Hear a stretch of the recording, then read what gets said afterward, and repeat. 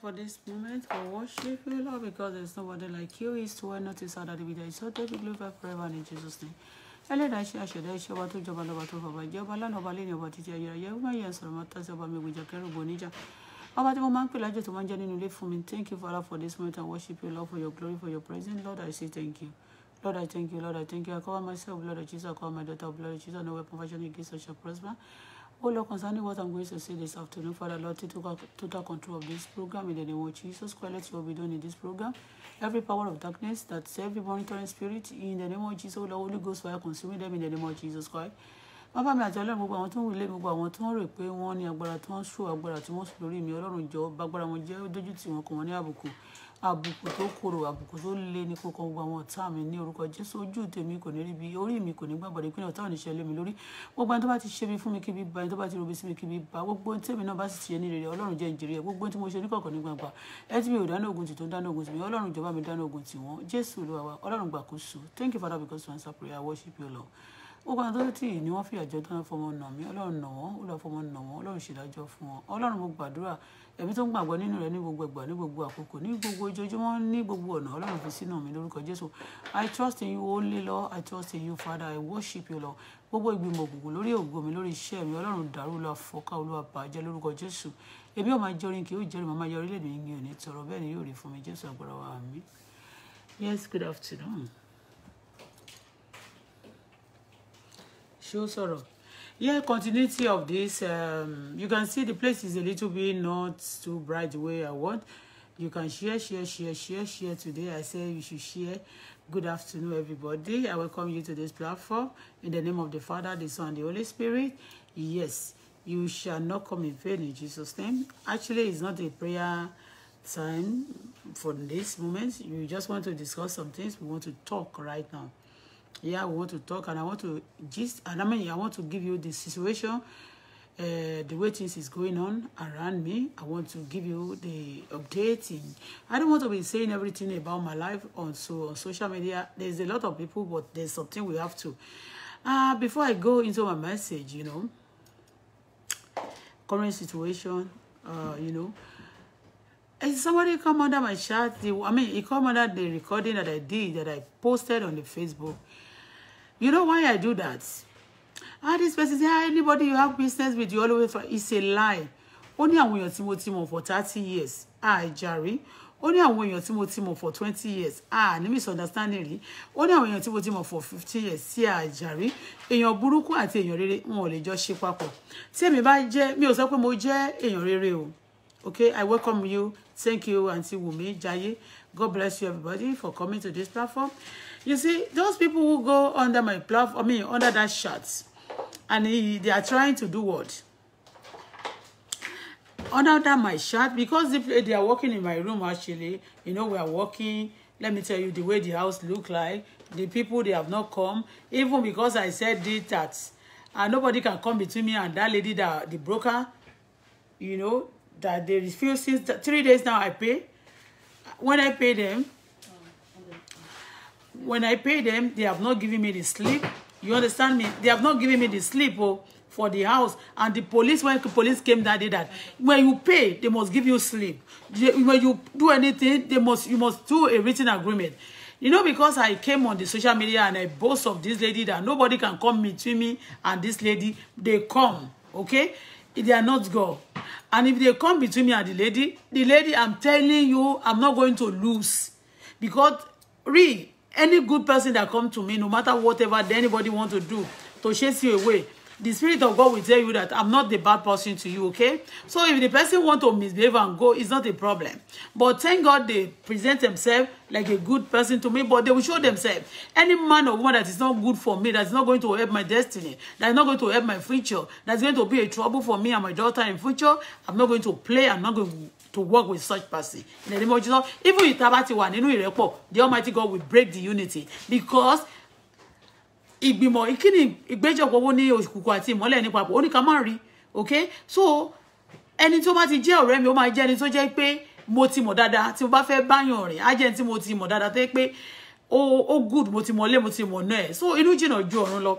You can say anything anytime when you see person, but at the end of the day, when God wants to test that person, especially for me, somebody like me, I will know later maybe he's a good person or not, okay?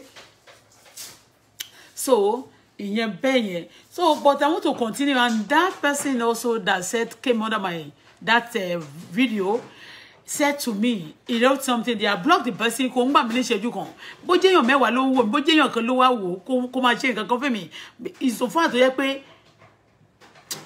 tí wọ́n bá ti ń ṣe Ọlọ́run, anybody can disappoint you ló ń jẹ́ bẹ́ẹ̀. So mi ò fẹ́ kí anybody can't hear, and the crowd doesn't get into my head.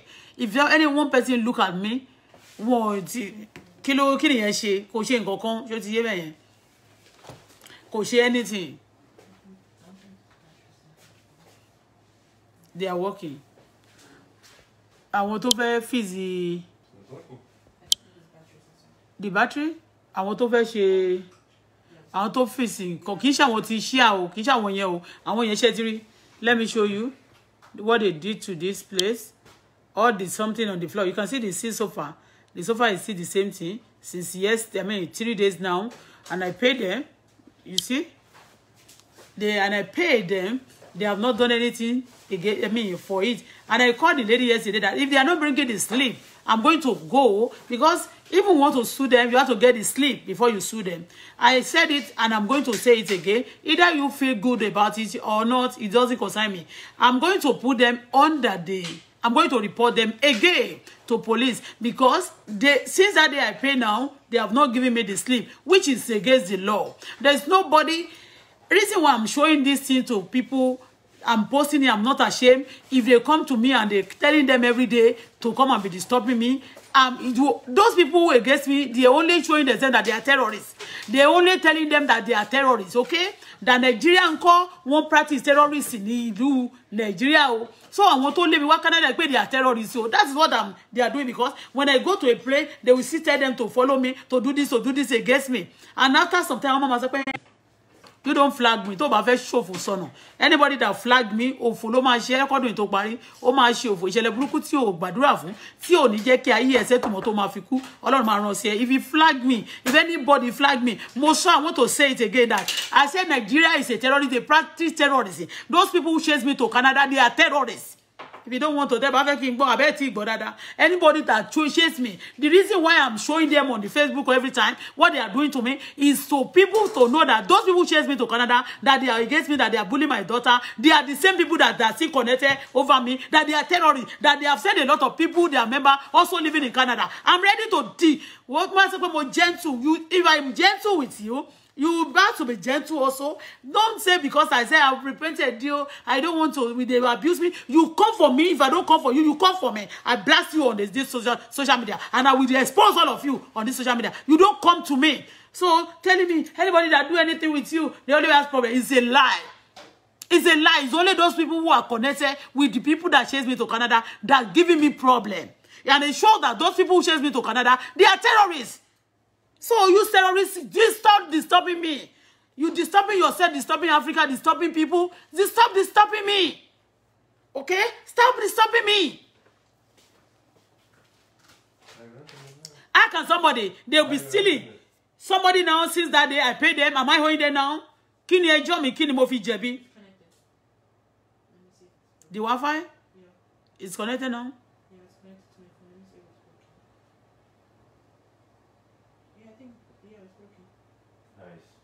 You know, finish show so quickly. Everything is done. Okay. I'm waiting just for the TV. I will connect your phone. Yeah. Maybe another 15 minutes, okay? Okay, thank you. Olórí burúkú ni àwọn tí bẹ̀yẹ. Wọ́n máa ní kó lọ sí strong room òṣì kan. Gbogbo ẹ̀ náà wọ́n máa ní kó lọ máa yọ olórí burúkú Carlos ọmọ àlè. Àwọn olórí burúkú. Ayé yìí lẹ máa ti gbé majority máa gbèrè iṣẹ́ ọwọ́ ẹ̀ láyé èkó tó lọ. Gbogbo ìfún wọn ló máa já pẹ̀rẹ̀pẹ̀rẹ̀ lóyún ẹ̀dọ̀ wọn máa jẹrà nínú wọn kan tó kú. Ẹ̀mí wọn ò dẹ̀ ní jábọ́. Ẹlòmíì á jẹ bàbá ìrora lọ́wọ́ Ọlọ́run. Because I said somebody is here now, ẹ tún lọ dúró dè níta tó bá ti ń lọ kẹ́ sọ fún pé go and disconnect. You only showing yourself. Even this person tó wá ìgangan pàápàá ìgbà tó wọnú lé wá ọ̀rọ̀ Africa ló ń sọ. òyìnbó ni o but ọ̀rọ̀ Africa ló ń sọ bó ṣe wọlé wá ọ̀rọ̀ Africa ló ń sọ. I don't know what is wrong with Africa. Africa is blessed with many good things. Okay, I'll come back. Okay.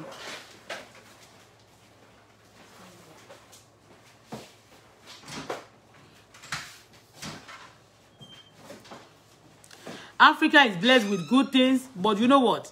They against themselves. Lọ wo ná ẹnìkan pàdé ẹlẹ́nu ọ̀nà rẹ̀ wọ́n kíra wọn. Frozen. You check it in the camera? Yeah. Nobody? Check. Open now. I will look. Tani? Okay. What's your Yoruba? Kò sí. Eh? So, before ọmọkùnrin tí wọ́n rán yẹn Nigeria. Bàbá ẹ̀ ilé ibi tí mo gbé tí mo sọ pé wọ́n connect mi kí wá gbé yẹn àwọn refugee tó bá ti kó ní camp wọ́n máa rent ilé yẹn. You understand me? They cheat them ilé yẹn míì tí ò ju 400 lọ wọ́n máa gba 700 lọ wọn. Ṣé ti yé bẹ́ẹ̀ yẹn? So in the board, ní board authority, renting board authority Canada, they know that owner, the former owner of my house, as a bad landlord, okay? So he doesn't have good reputation. Unfortunately for me, when this boy wanted to, before he starts his madness, you understand me? The boy, the owner of this company, he introduced me. See, do you know what? People after me, they don't want me to have anybody around me, actually. But at the same time, no, I'm learning from me that those people coming around me, if they tell you to do bad things for me and you do it, it shows that you're a bad person. Okay? So, you may think that you are doing evil to me. You are helping me, actually. Anyway, because if a bad person staying around you, if they don't misbehave with the early age, the early day, they can harm you and destroy your life. Okay? So, I'm learning from it. It may be look somehow the way they come. They may be thinking that they are disgracing me or they are they are haunting me, doing many things to me. But I still give thanks to God. That's why at times I used to praise to God. I used to pray also for those people who is whining them. Those who whining them. Hello, mommy. Hello, what did I say? Mommy. Ma. Yes, ma. Yes, ma. What's your ma? Ma. Yes, ma. Yes, ma. So, those people who are actually whining, twinning them to misbehave, to destroy things, they are also they are telling me that those people around you, they are not so good. They tell them to do it. Those people actually telling them. Some people, you know, they may be setting game. They may want to help me. Also, for me to know the kind of people that I call good people, that I believe I met in one day, and they are trying, you know, they may be telling me that they are not a good person, that I should be careful. So, in no situation, you learn from the situation. But I want to tell you a story today about this particular boy. You know, the first time I met that lady, called my brokers, that's the first day I met her. The day she said to me, I need a man from Africa. You can see the kind of man is moving with. I'm sorry to say, it's better for you not to marry than to eat rubbish. Okay? So, I always respect people. Even if I respect people. And respect is give and take. If I now respect you and you are now thinking that you are somebody, you are now turning yourself to God, you want to tell me that I don't have God again, kò sí ẹ̀mí pé Ọlọ́run ò lè ṣe nǹkan kan fún mi. Ọlọ́run wá sọ fún mi pé Ọlọ́run lọ́lọ́run máa máa jẹ́, kò sẹ́ni tá lè fi wé. But nínú tèmi, èmi ò ní yé láti má máa yin Ọlọ́run lógo. So, is it working? Is it working?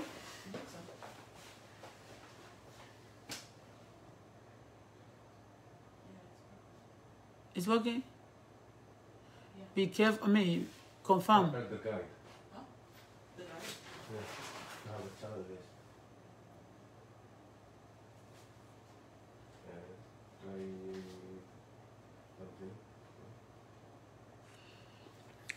Ó máa dá kí a máa ṣe nǹkan pẹ̀lú ìjọba gangan àwọn èèyàn tó wà torí ẹ̀ mo ṣe máa fẹ́ máa ṣe nǹkan mi legally. Thank you. I say thank you. Huh? I'm greeting. Welcome, mother. Yeah. So, èmi ní mo lè rò pé bóyá mo ti réyàn. Ó máa show ara ẹ̀ fún mi. And no surrender, no retreat, no surrender. They've said to me in Canada that if anybody, any 1,000, 20 times a day, if they disturb you, report them to police instead of me to take law into my hand. Now that day we call police and they have not done anything, and what we can use the receipt, we can use the receipt to sue them, but they refuse to bring it because the lady said that they don't worry, I will send it to you. The lady that introduced this person to me. Look at it. I'm sorry to say, because she's riding big car, because she's this and that, you understand? Come out, let me take you to a place you want to. You understand me? I've noticed many things since that day. When she introduced anybody to me, the insurance she introduced me, I'm going to cancel the insurance and do the one that nobody introduced to me. Because the one she introduced me to me before, it may be a setup, purposeless setup. The people who set them into the game, I'm not blaming them. They are also evil. But those also the people that also tell me that they show themselves to me that they are wicked and bad and I mean, they are also they're evil. Those one, maybe those one who stayed so far from me, there's a things they can do. There's a limit to their harms, okay? To the damage they can cause for me. There's a limit to it. But those who close, very close to you, they can do you more havoc. That's the iPhone. Can you go to Safari, please? Kí ló ní kó ṣe? Address 192. Address kí ni? 168. Kí ló fẹ́ ṣe? 192. Ọ̀dẹ̀ ni ẹni kí ló fẹ́ ṣe kó tó tẹ̀? Kí ló ní kó tẹ̀? Google Safari. Kí ló fẹ́ ṣe mẹ́? I don't know, what do you want to do? I have to go to the modern Africa. Okay. 192.168. Kí ló fẹ́ ṣe ń bẹ̀ ọ̀dẹ̀? It's Google. Kí ló fẹ́ ṣe ń Google yẹn? For the router, the Wi-Fi. Okay, let's do another one. Má fi phone yẹn ṣe. Okay. You can use this one. Use this. This is iPhone also. Ọ̀dẹ̀. Wọ́n máa lọ tẹ̀ nǹkan sórí fóònù ẹ̀ ń sìn tó gbogbo tó bá ń sọ wọ́n máa lọ gbọ́ káàkiri ìta. Ó mọ̀ bóyá ọ̀dẹ̀ ní ẹ̀jọ̀. Mo ń sọ̀rọ̀ fún ẹ̀ ń sìn kí ló fẹ́ ṣe kó tó di pé ó tẹ̀ ó dẹ̀ ń ṣe ní báyìí. Fóònù tó bá gbé dání, be careful. So what's 192. Dot 168. Dot 2.1.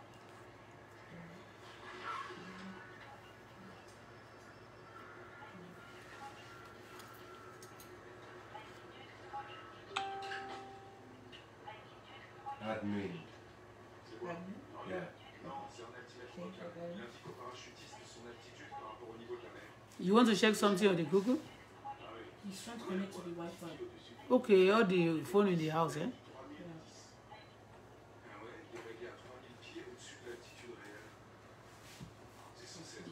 But tí bá ti Yorùbá ni mo ń sọ fún yín sìn tí bá ti gbé nǹkan fún ẹ tẹ́nì kọ̀ọ̀kan bá concentrate sọ pé kó bá ń fi nǹkan kan sórí fóònù. What was the problem with your With what? phone number? It's not good? No, because You said you want to change it. they said they're going to change for people calling us too much on that phone. Yes, they're calling us on too much on that phone. I don't want to receive too much call. Okay. So I want to change it. I want to change the number. And did they tell you that they will change it? Of course, they tell me that. No problem. Please, now when you want to talk about something, because I'm on the live chat, so okay, so I don't want to pass the message, also the code of the, the new number, also the, you understand? Thank you, God bless you, you understand? So ìwọ ọmọ tó dúró sí torí pé òyìnbó ló wà níbí báyìí ìwọ ni Adébùkọ́lá ìwọ ni mò ń bá sọ̀rọ̀ nísìnyí kí n tó máa tẹ̀síwájú nínú ọ̀rọ̀ mi nítòótọ́ a pè wọ́n wá láti wá ṣiṣẹ́ ní inú ilé ṣùgbọ́n ní ọjọ́ mìíràn tó bá ti kọ́ pé kó o sáré bá wọn kọ nǹkan kan sórí ẹ̀rọ àgbéká ẹ eléyìí ló ń jẹ́ ẹ̀rọ àgbéká ṣó ń gbọ́ mo mọ̀ pé o lè má understand dáadáa ṣùgbọ́n eléyìí ló ń jẹ́ ẹ̀rọ àgbéká tí wọ́n bá ti sáré sọ pé kó o sáré bá wọn tẹ nǹkan kan síbẹ̀ bóyá èmi ń ṣe nǹkan kan tí wọ́n fẹ́ fi opportunity yẹn fi kárí gbé attention ìwé láti sáré fi wọlé sí ẹ lára wàá béèrè pé kí ni wọ́n fẹ́ fi ṣe anything tí wọ́n bá ti sọ pé kó o fi sórí fóònù ẹ pé kó o tó ṣe kọ́kọ́ béèrè pé kí ni ó wà fún òun gbọ́rọ̀ mi torí pé tó bá ti tẹ kíní báyìí sórí ìkọ̀kọ̀ sórí fóònù ẹ tó bá ti ń lọ gbogbo bí tó bá lọ wọ́n máa mọ̀ ọ̀rọ̀ tó bá sọ gbogbo ẹ̀ pátápátá lò ní secret torí ẹ̀ wọ́n ti tẹ̀ sórí ibi irú àwọn tó wá ní ọjọ́ yẹn tí wọ́n ṣe bí olórí burúkú àti olòṣì yẹn you know what they want wọ́n fẹ́ tẹ kíní sórí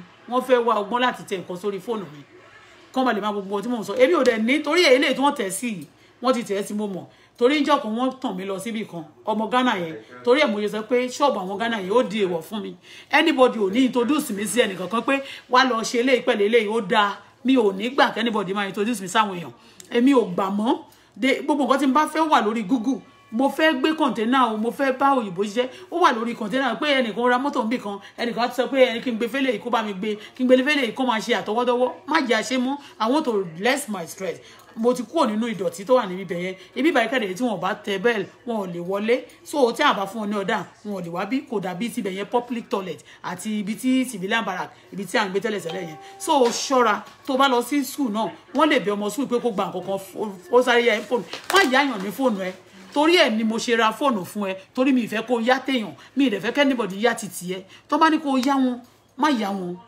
torí pé wọ́n lè tẹ nǹkan kan síbẹ̀ kan máa tẹ̀lé ẹ káàkiri kan máa tẹ̀lé ẹ lẹ́yìn ayé burú ènìyàn ṣòro gbogbo ọ̀rọ̀ oríṣiríṣi ni mo ti sọ sórí Facebook níbí tó jẹ́ pé ó ń dùn àwọn ẹlòmíràn wọn ò lè gbé jáde kó máa sọ pé ó ń dùn wọ́n irú èyí tí ó ṣẹlẹ̀ níjọ́ yẹn òkùnkùn sí ń bẹ̀ nígbà tẹ́ni yẹn tó ní òun fúnra rẹ̀ ló pè mí tó lóun fẹ́ ṣẹ́wó fún mi pé òun ń ṣe owó kí n bá máa polówó mo dẹ̀ rí pé iṣẹ́ tí ò dání báwo ni ṣe máa báyàn polówó owó ní pé òun ta owó ní Canada mo dẹ̀ mi wọ́n rò bóyá ó dẹ̀ ní mí gbogbo nǹkan tó máa fi mí sínú wàhálà ni wọ́n plan fún mi simply because àwọn kan wọ́n ní mo ti sọ̀rọ̀ wọn ṣùgbọ́n gbogbo àwọn olórin tó wà ní Nàìjíríà mi ò sọ̀rọ̀ majority of them àwọn tó ṣẹ̀ mí ni mò ń sọ wọn ò dẹ̀ ní kí n má sọ̀rọ̀ nobody they are bully you they cannot tell me because they call themselves for celebrity or whatever they call themselves they cannot tell me not to talk because ọmọ òjọmọ lọ orí òjòrí lọ tíyàn bá ṣẹ̀ mí I should open them up on Facebook I should open them up to the world ibi tèmi náà bá ti fi ṣẹ̀ wọ́n kó jáde kan sọ pé mo ṣẹ̀ wọ́n báyìí nobody should láti máa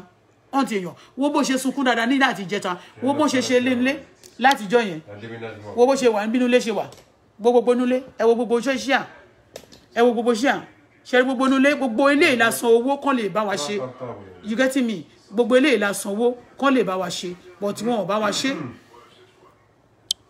ṣó ti yé bẹ́yẹn ọmọ òjò mọ́ lọ gbogbo eléyìí lásán owó kan lè bá wa ṣe wọn ò bá wa ṣe wọn gba owó 1000 ní ọmọkùnrin yẹn ṣáàjì mi láti kó gbogbo ẹrù yẹn àti láti tún bá wa tò sílẹ̀ kò yọ wọn wá mú ẹsẹ̀ wọn yọ lọ báyìí wọn gba owó yẹn wọn tún pe nígbà tí mo pe ọlọ́pàá ní ọjọ́ yẹn èyí ti bí yẹn wọn ti bá ọlọ́pàá sọ̀rọ̀ láti sọ pé bóyá àwọn alágbára ló wà nínú ọ̀rọ̀ mi kò dẹ̀ sálágbára tó wà nínú ọ̀rọ̀ mi àwọn ẹnìkan ṣoṣo tí mo lè sọ pé bóyá mo sọ́ọ̀rì gangan pé mo ṣẹ̀ wọ́n òun náà ni bàbá mi Bọ́lá Ahmed Tinubu àwọn ọmọ burúkú tó dẹ̀ bí wọn yẹn náà mo sọ́ọ̀rì láti sọ kì í ṣe biological child o irú àwọn mi ò mọ nǹkan tí wọ́n try láti ṣe fún mi gbogbo àwọn yẹn tó jẹ́ kí n sọ̀rọ̀ sí wọn àwọn ni blame yẹn lọ sórí wọn that's why mo ṣe ń pọ́n wọn lẹ́sìn yìí mo ń pọ́n wọn lé mo dẹ̀ torí pé mo ti rí wọn pé wọ́n ń build ayé wọn ni but ìwà nígbà míì kò kì í foníwà sílẹ̀ ìdá káwọn èèyàn gan súnmọ́ wọn kí wọ́n máa build ayé ènìyàn kó fẹ́ build ẹlòmíì láti máa gbé kóhun ní ìtọ̀tí òun ìtọ́ bí òun fún ni pé kó máa tìyàn sínú ẹ̀rọ̀fọ̀ so mo dẹ̀ ti mọ̀ pé wọ́n ti jẹ́ kèmí ṣe àwọn míì tí mi ò tí ò yẹ kí n ṣe wọ́n but Ọlọ́run nìkan náà ló máa ń dáríjì ẹ̀dá èmi dẹ̀ ti sorry fún gbogbo nǹkan tí èmi ṣe fún àwọn tí ò ṣẹ̀ mí yẹn so but àwọn yẹn wọn ò lè sọ fún mi pé nǹkan ṣe fún mi pé kí n má sọ náà ta ni celebrity oníkálukú ló lẹ́lẹ́dàá títí ẹ̀ so tí orí ọ̀fẹ́ bá wà fún yín láti mọ̀yàn àbí láti jẹ́ kí ẹ lè wà popular jù ọ̀dà lọ it doesn't mean you should use that to be hunting people and be destroying people's life okay so we are praying Nigeria I mean Africa kí má tiẹ̀ sọ pé Nigeria lẹ́ni Africa bàjẹ́ Africa bàjẹ́ because the way you treating yourself you are evil out of 3 people who came to my house the other day only one person that is the two of them that is Africa one is Zimbabwe àwọn Zimbabwe tó jẹ́ pé ọmọ onígan tán pọ́nmọ́ wọ́n máa ń yọ̀bọ̀n pààyàn ní apààyàn ni wọ́n àwọn ló ń pààyàn ní South Africa àti Nàìjíríà àwọn ló ṣe bí olórí burúkú tó ń pe ọmọ mi ní tó ń pe àwọn ọmọ tiẹ̀ ní monkey. Look at the face of that person tó pe ọmọ mi ní monkey. Tẹ́ bá rí bọ̀bọ̀ yẹn ó ugly bó ti fi ẹ̀ṣẹ̀ dá gbogbo ojú ẹ̀ bí ẹlẹ́ṣẹ̀ ló ṣe rí kò dẹ̀ jẹ̀ṣẹ̀ gbogbo àwọn èlò funfun bí àwọn màálù tó ti bàjẹ́. Mo wá fẹ́ sọ nǹkan kan fún yín bàbá ẹ̀ kó tó lọ kó wọn wá ní Nàìjíríà in Nigeria ló bí wọn sí bàbá yẹn tí ó lò ti lo 46 years níbí bá security ilé ibi tí mò ń gbé yẹn òun ló sọ story bọ̀bọ̀ yẹn fún mi bọ̀bọ̀ tí mo nílé tí mo kúrò yẹn bàbá bọ̀bọ̀ yẹn ló sọ story ilé yẹn fún mi. The father tell me the story of that man tó nílé yẹn.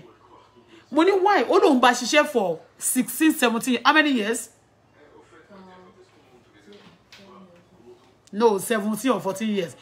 Mo ìgbà tó stage kan mo wá tẹ bàbá yẹn sí bó ṣe má mi sọ mo tẹ sí recording bàbá bọ̀bọ̀ tó ṣe bí olórí burúkú mo tẹ sí recording ó ti lò 41 years ní Canada iṣẹ́ mi ò fi yọ wọ́n o iṣẹ́ ọmọ ọ̀dọ̀ ni wọ́n ṣe ta ló mọ nǹkan tí wọ́n ti ṣe although the man looks so gentle the man say he's not doing evil ó ní torí pé àwọn ẹni tó ṣe landlord yẹn kọ́ wọ́n ṣe evil ló ń ṣe fi wọ́n sílẹ̀. But look at ọmọ ẹ̀ ló ṣe rádàdà yẹn níjọ́ yẹn báyìí tó ní I have an Andrew that will going to help you to pack your things. Let me tell you Andrew tó fẹ́ báyọ̀ pack nǹkan tó recommend dáadáa ṣé ẹni tó fẹ́ sọ pé kẹ́mi gbé òun lọ fún ọba àbí ìjòyè kan ní Nàìjíríà nìyẹn ṣé ẹni tó máa pè pé kó go and do something to somebody àbí tó lè play a game ṣé òun ni ó fẹ́ lọ tó qualify fún kankan.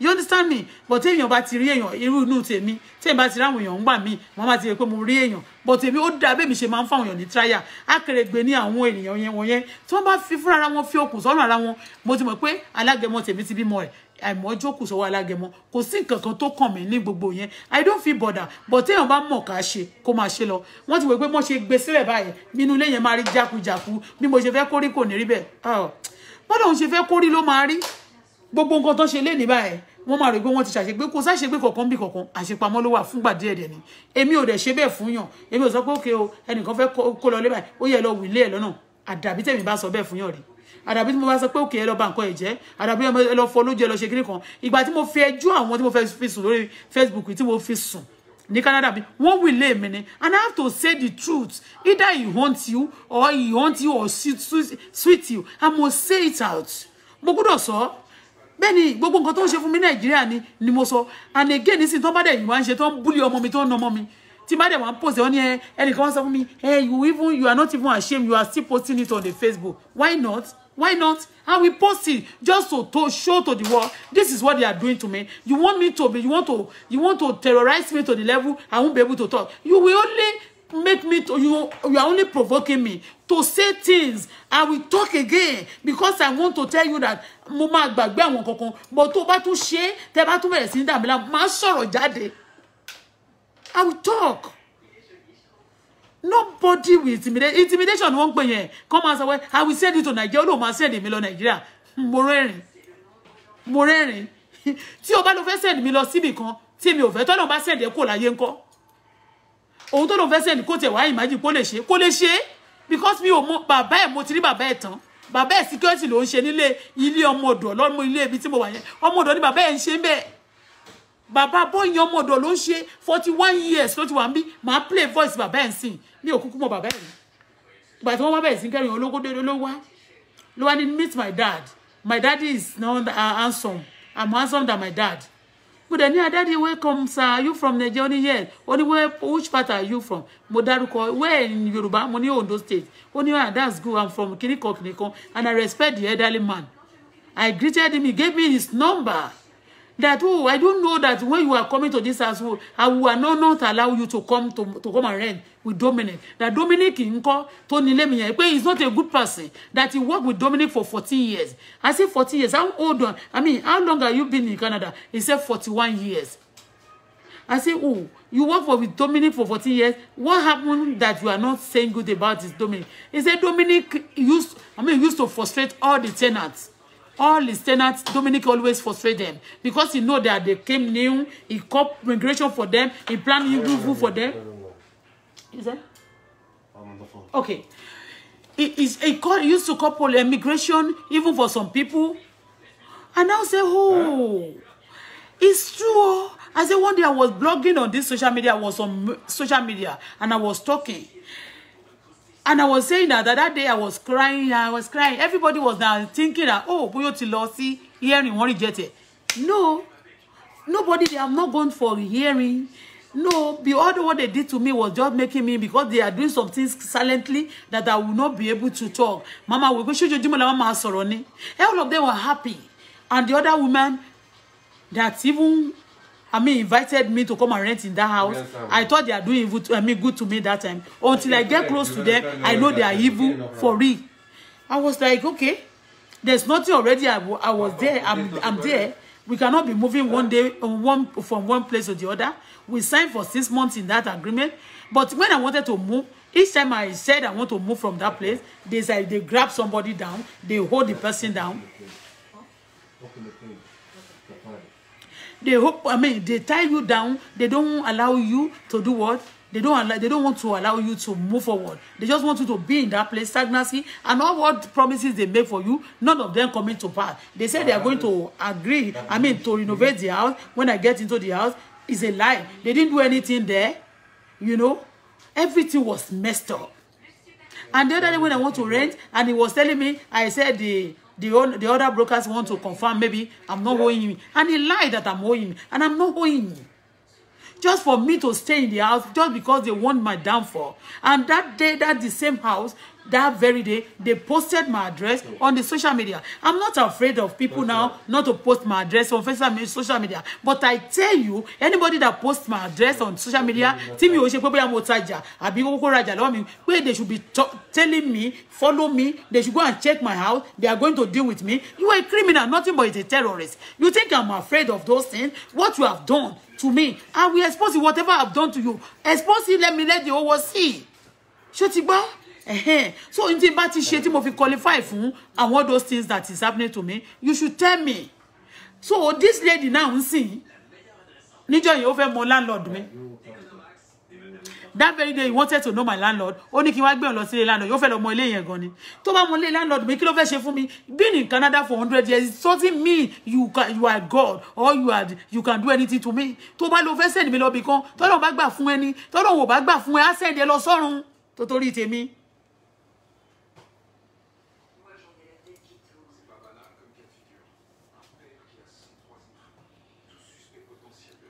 I'm going to play the voice of this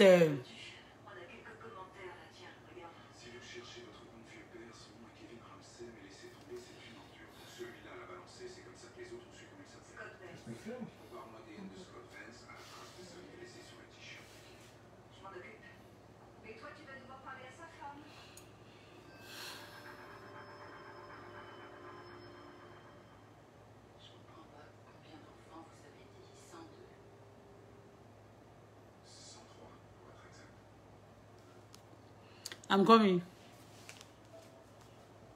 Ouais. Un homme avec qui j'ai vécu durant 20 ans. Vous croyez qu'un de ses enfants aurait tué Kevin?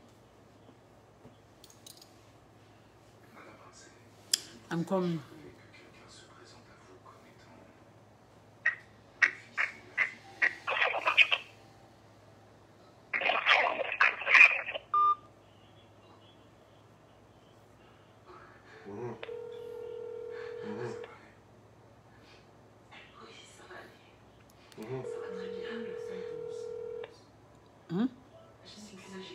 Non, non. marié, je lui ai dit, moi, les enfants, c'était hors de question. Et je n'arrêtais pas de me dire qu'il ne resterait rien qui lui. Maintenant, Chérie. 192. je ne peux pas dire que ce soit vraiment le cas. Yeah. Tous ces enfants de donneurs lui ressemblent. Il est là aussi. Que vous avez dit 1,400. That's it. Admin. Maybe 1,000 for laugh. 1,000 for laugh. Ouais, c'est correct. Ouais, ça fonctionne. Merci. nous tâchons de faire en sorte que vous puissiez faire certains enfants. Vous êtes d'accord? Hein? Bien sûr que je suis d'accord. Et merci pour les informations. C'est correct, mon ami. Merci. Ciao. So,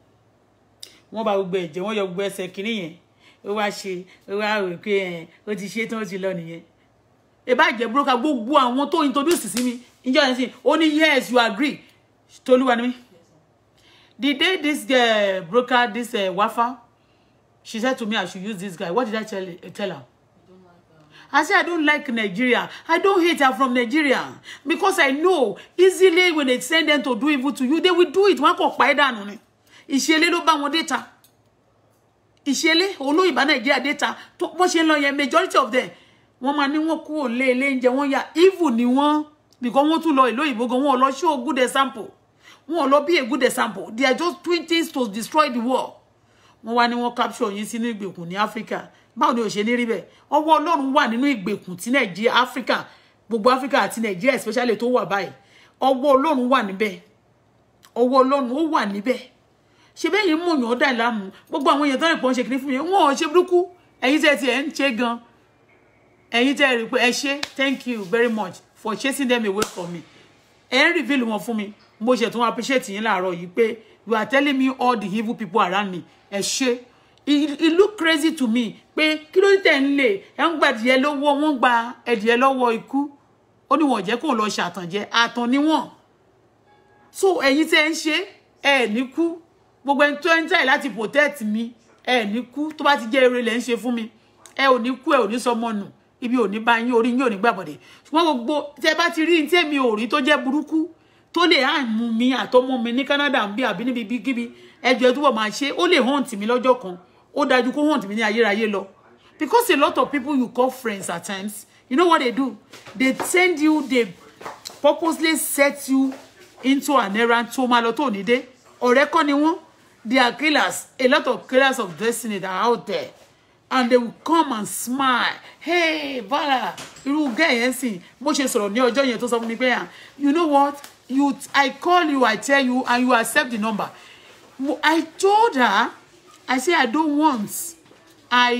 want to use anybody in Nigeria he said this lady this guy I've been using him for years I say who for years he never misbehaved to anybody because irú ẹni tó ń pè nìyẹn pé if I'm not married I don't have boyfriend I could have married this person for me to know that he has already entered the game òun gbogbo ìgbà tó wọnú ilé wá ó sọ wípé ńkọ́ dining table yìí ó ti tóbi jù kémi lọ tà kémi ṣe kíni kí n lọ ra kékeré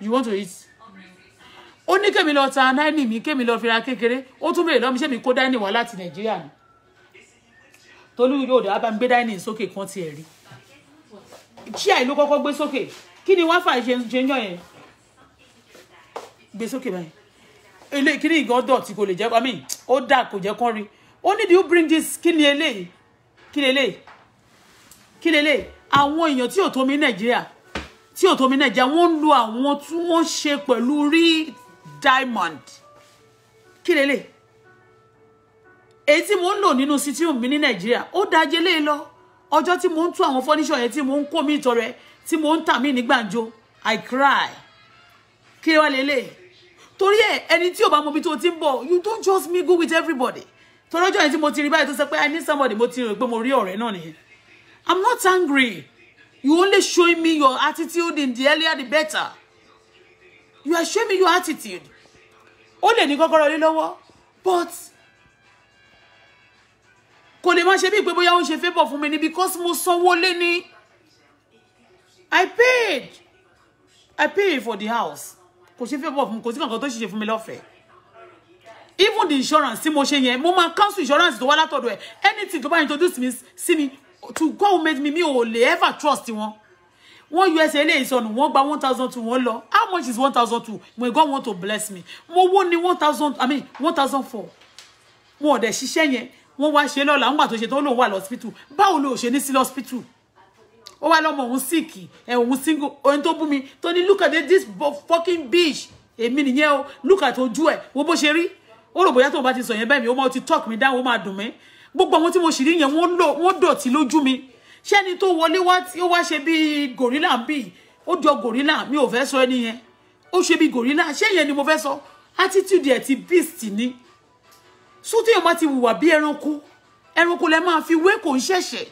because a ti ní aṣòdì sí Kristi ní ẹnu ayé yìí ẹni tó bá ti ń gbógun ti ọmọ Ọlọ́run aṣòdì sí Kristi ni but àwọn kan wà tẹ́ pé wọ́n jókòó síbi kan wọ́n really set wọn sínú game rẹ̀ kémi lè máa wo àwọn èèyàn tẹ́mi ń fẹ́ yín sí that you don't smile with everybody you don't call everybody your friend you don't call everybody your brother Isofar is not your brother the brothers tẹ́ ń jọ bí yín papọ̀ wọ́n betray talk less of àwọn tí wọn ò jọ bí yín pọ̀.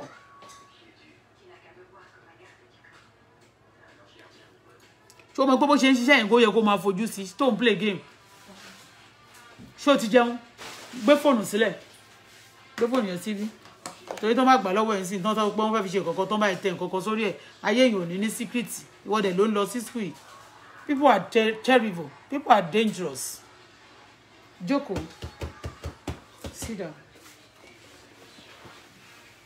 gbàtẹ́ mi ṣe iṣẹ́ àtìyẹn tí òun wà tó dẹ̀ wà nínú yàrá bí tá à ń sùn sí yàrá wa ìtàn ìtúnṣe fún wa tá à ń sùn sí ló wà yẹn wàá dẹ̀ máa wò níran wàá máa wò náà ṣó ti gbọ́ tá a bá ti léèyàn nínú ilé tèmi bá ń ṣe nǹkan kan ìwọ ò ní gbàgbé ara ẹ̀ ṣó gbọ́ yórí gbogbo ìjà tèmi ń jà yìí gbogbo tó ń ṣe fẹ́mi wọn ò lè ṣe nǹkan kan fún mi torí ẹ ni mo dà ààbò ni Ọlọ́run fi mí ṣe fún ẹ kò dẹ̀ ní sí lórí ẹ ayọ̀ Ọlọ́run fi ẹ ṣe fẹ́mi kò dẹ̀ ní kóònù ayé mi you get me torí àwọn èèyàn tó bá sọ pé wọn ò ní lè mú ya àbí wọn lè mú bá ẹnìkan o wọn wá ṣe kí ni wọn á tájẹ̀tì ọmọ ẹ̀ ọ̀pọ̀lọpọ̀ gbogbo tó gbé yìí náà ni pé ọ̀pọ̀lọpọ̀ ló fẹ́ kó òun wà ní Canada nínú bóyá family ni àbẹ́ anybody tó yẹ pé wọ́n ti gbógun kó ṣe tó torí tèmi ṣé àwọn tí wọ́n bí ẹni tí wọ́n bí kó tó bí ẹ tó jẹ àbí kì í ṣe ṣọlá o ṣé ẹni tí bàbá ẹ bí síta tó jẹ́ pé ológun ni wọ́n ṣé o rò pé wọ́n máa ro dáadáa sí ẹni torí ẹ mo máa ń sọ fún ẹ kì í ṣe pé mo máa ń complain nípa ẹ tó torí ti ẹni many things wọ́n ṣe ń ṣe òun gbọ́dọ̀ mi bẹ́yẹn wàá rí gbà mí ẹlòmíì nínú wọn báyìí á fẹ́ máa bá èmi sọ̀rọ̀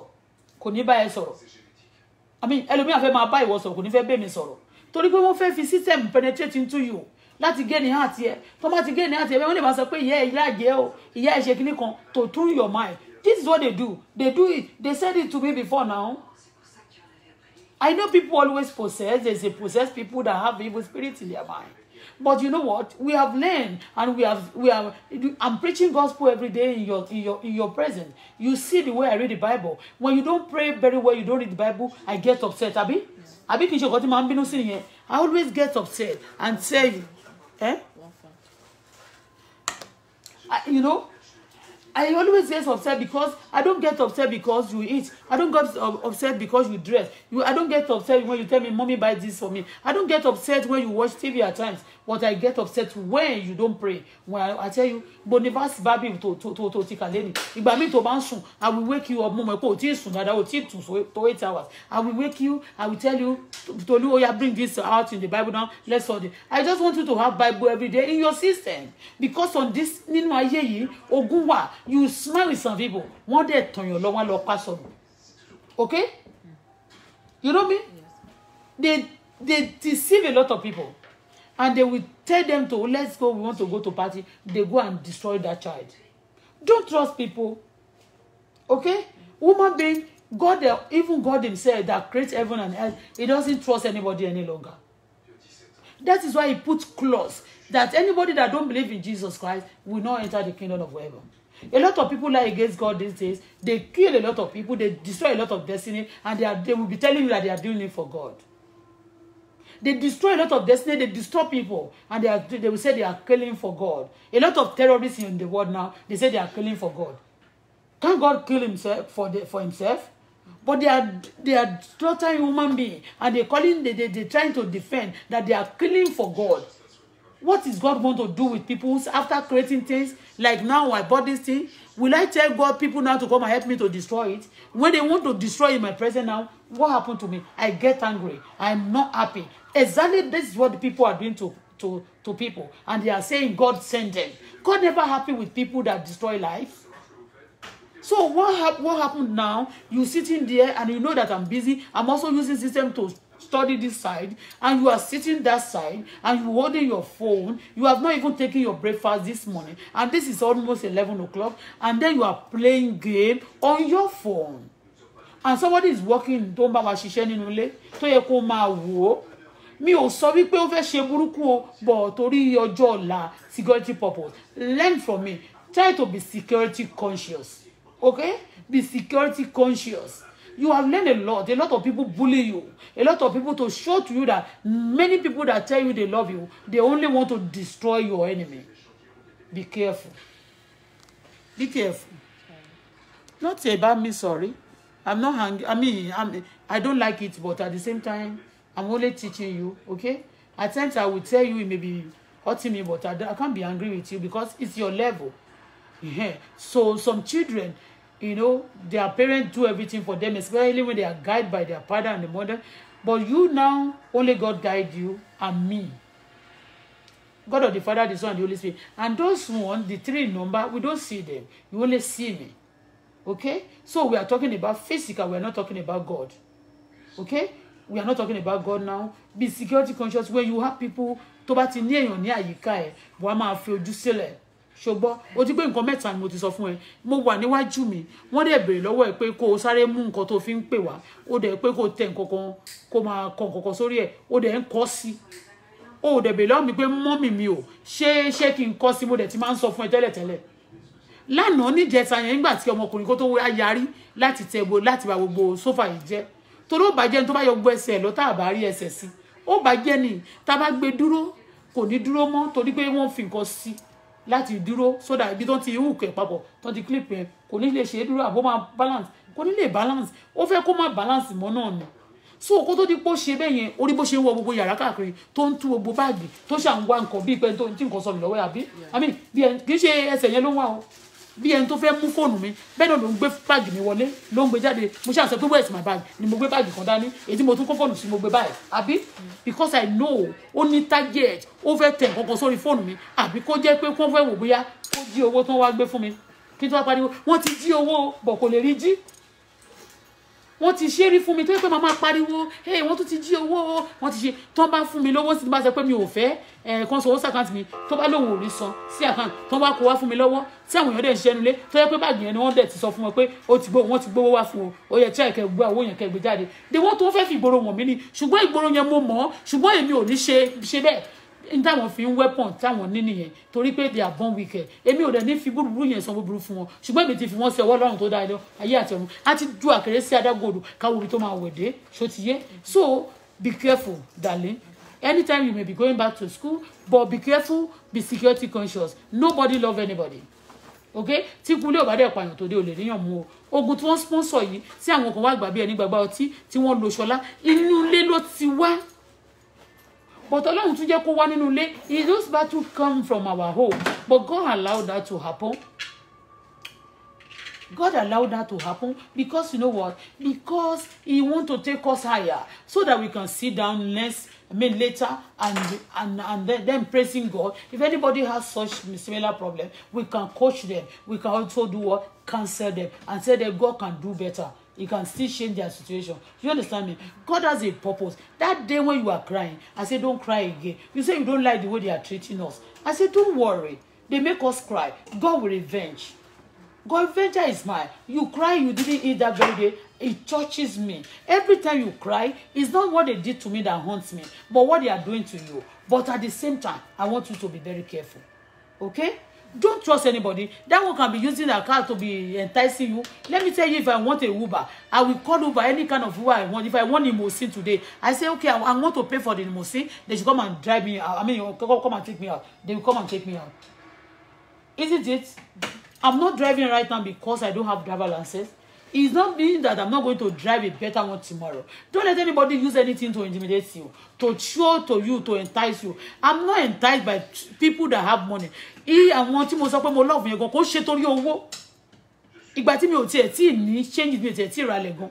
Tí mi tí ní, wọ́n fowó entice me. Okay? Wọ́n fowó entice me. Good money is good, but at the same time, open your eye, shine your face. Okay? Shine your face. Kí ló wí? Wo nǹkan tó bá sọ nínú email. I'm not interested because he shouted me yesterday. So, Mami ẹ káàbọ̀ sórí ètò. God bless you, Momsi. Yes. Nǹkan tí mo fẹ́ sọ lénìí náà ni pé ẹ jọ̀ọ́ a fẹ́ fún àwọn bíi mélòó kan ní owó. Wọ́n ti sọ iye tá máa ń san fún àwọn èèyàn. Bí agbára èèyàn bá ṣe kánà ni ó ṣe máa ń ṣe. Ẹ jọ̀ọ́ ẹ lè send account number yín. Ẹni tó bá need owó oúnjẹ ni owó pẹ́pẹ́pẹ́ bí owó oúnjẹ tó lè fi sí ọbẹ̀. Tó fi ṣe ọbẹ̀ tó máa ra nǹkan díẹ̀ ṣó ti yé yín bẹ́yẹn because Ọlọ́run náà fún àwa náà lóúnjẹ so we must also provide for people tó bá ti jẹ àjẹyọ àti àjẹṣẹ́kù wàá tún rò lákàyíká ẹ láti jẹ kó ń ṣe show off o but ṣó ti yé yín bẹ́yẹn so if you want to eat send your account number we are going to give the token I have so tẹ bá dẹ̀ ti gbà tán ẹ lè sọ o hello mommy. Bẹ́ẹ̀ ni wọ́n sọ fún mi wọ́n ló ti wọlé mà mo ti rí mà ẹ ṣé mà ẹ ṣé mà thank you ma yes ma. Is it working? It has to charge for. He has to charge for. Do you change the number? Please can we change? They said they'll have changed the number, but they didn't Okay, have the numbers. stop the live because You want to call them? no. The machine will say your number. Okay. The machine will say the number. Okay. Or cut your micro. I want to be on this live chat for now. No, continue. Don't worry. Don't worry.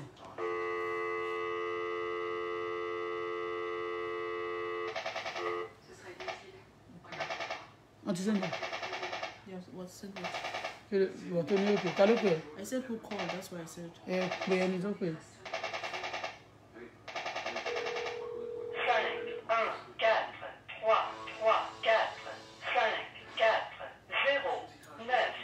The old number or the new number?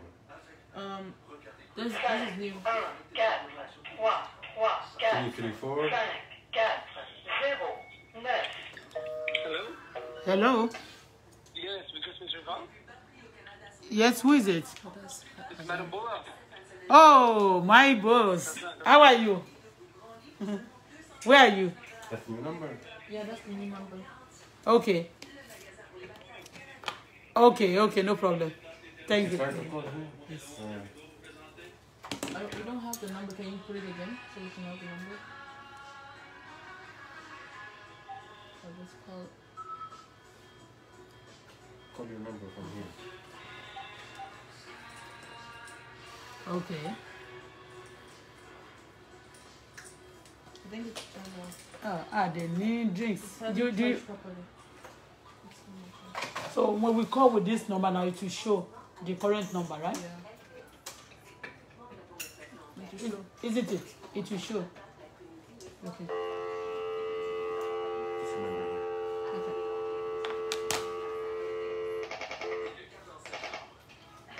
Ẹ má bínú.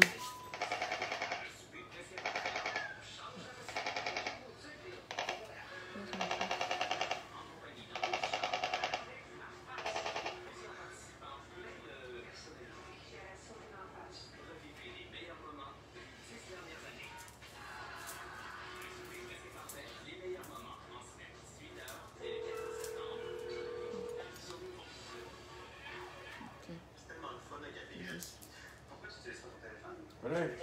Yeah. Thank Okay. you. Do the opposite. From there, call here. Okay.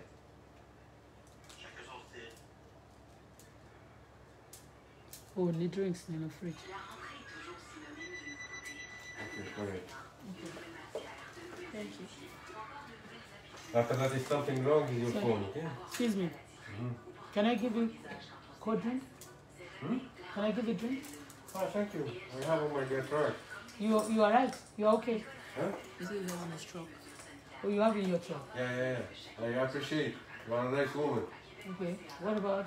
Huh? Is it your I do my job, my madam. Thank you very much. Thank And you. you are cousin, don't forget. You are everything. Okay? You said? Is it your cousin? You're related cousin? Okay, we are related. Thank you very much. God bless you. No more question? No. Okay, listen, when I close my job, you will have a message on your screen. Test in progress, don't worry. Okay. It's up your loan, okay? Okay. Have a good Thank day. you. Bye-bye. Have a good day. Bye.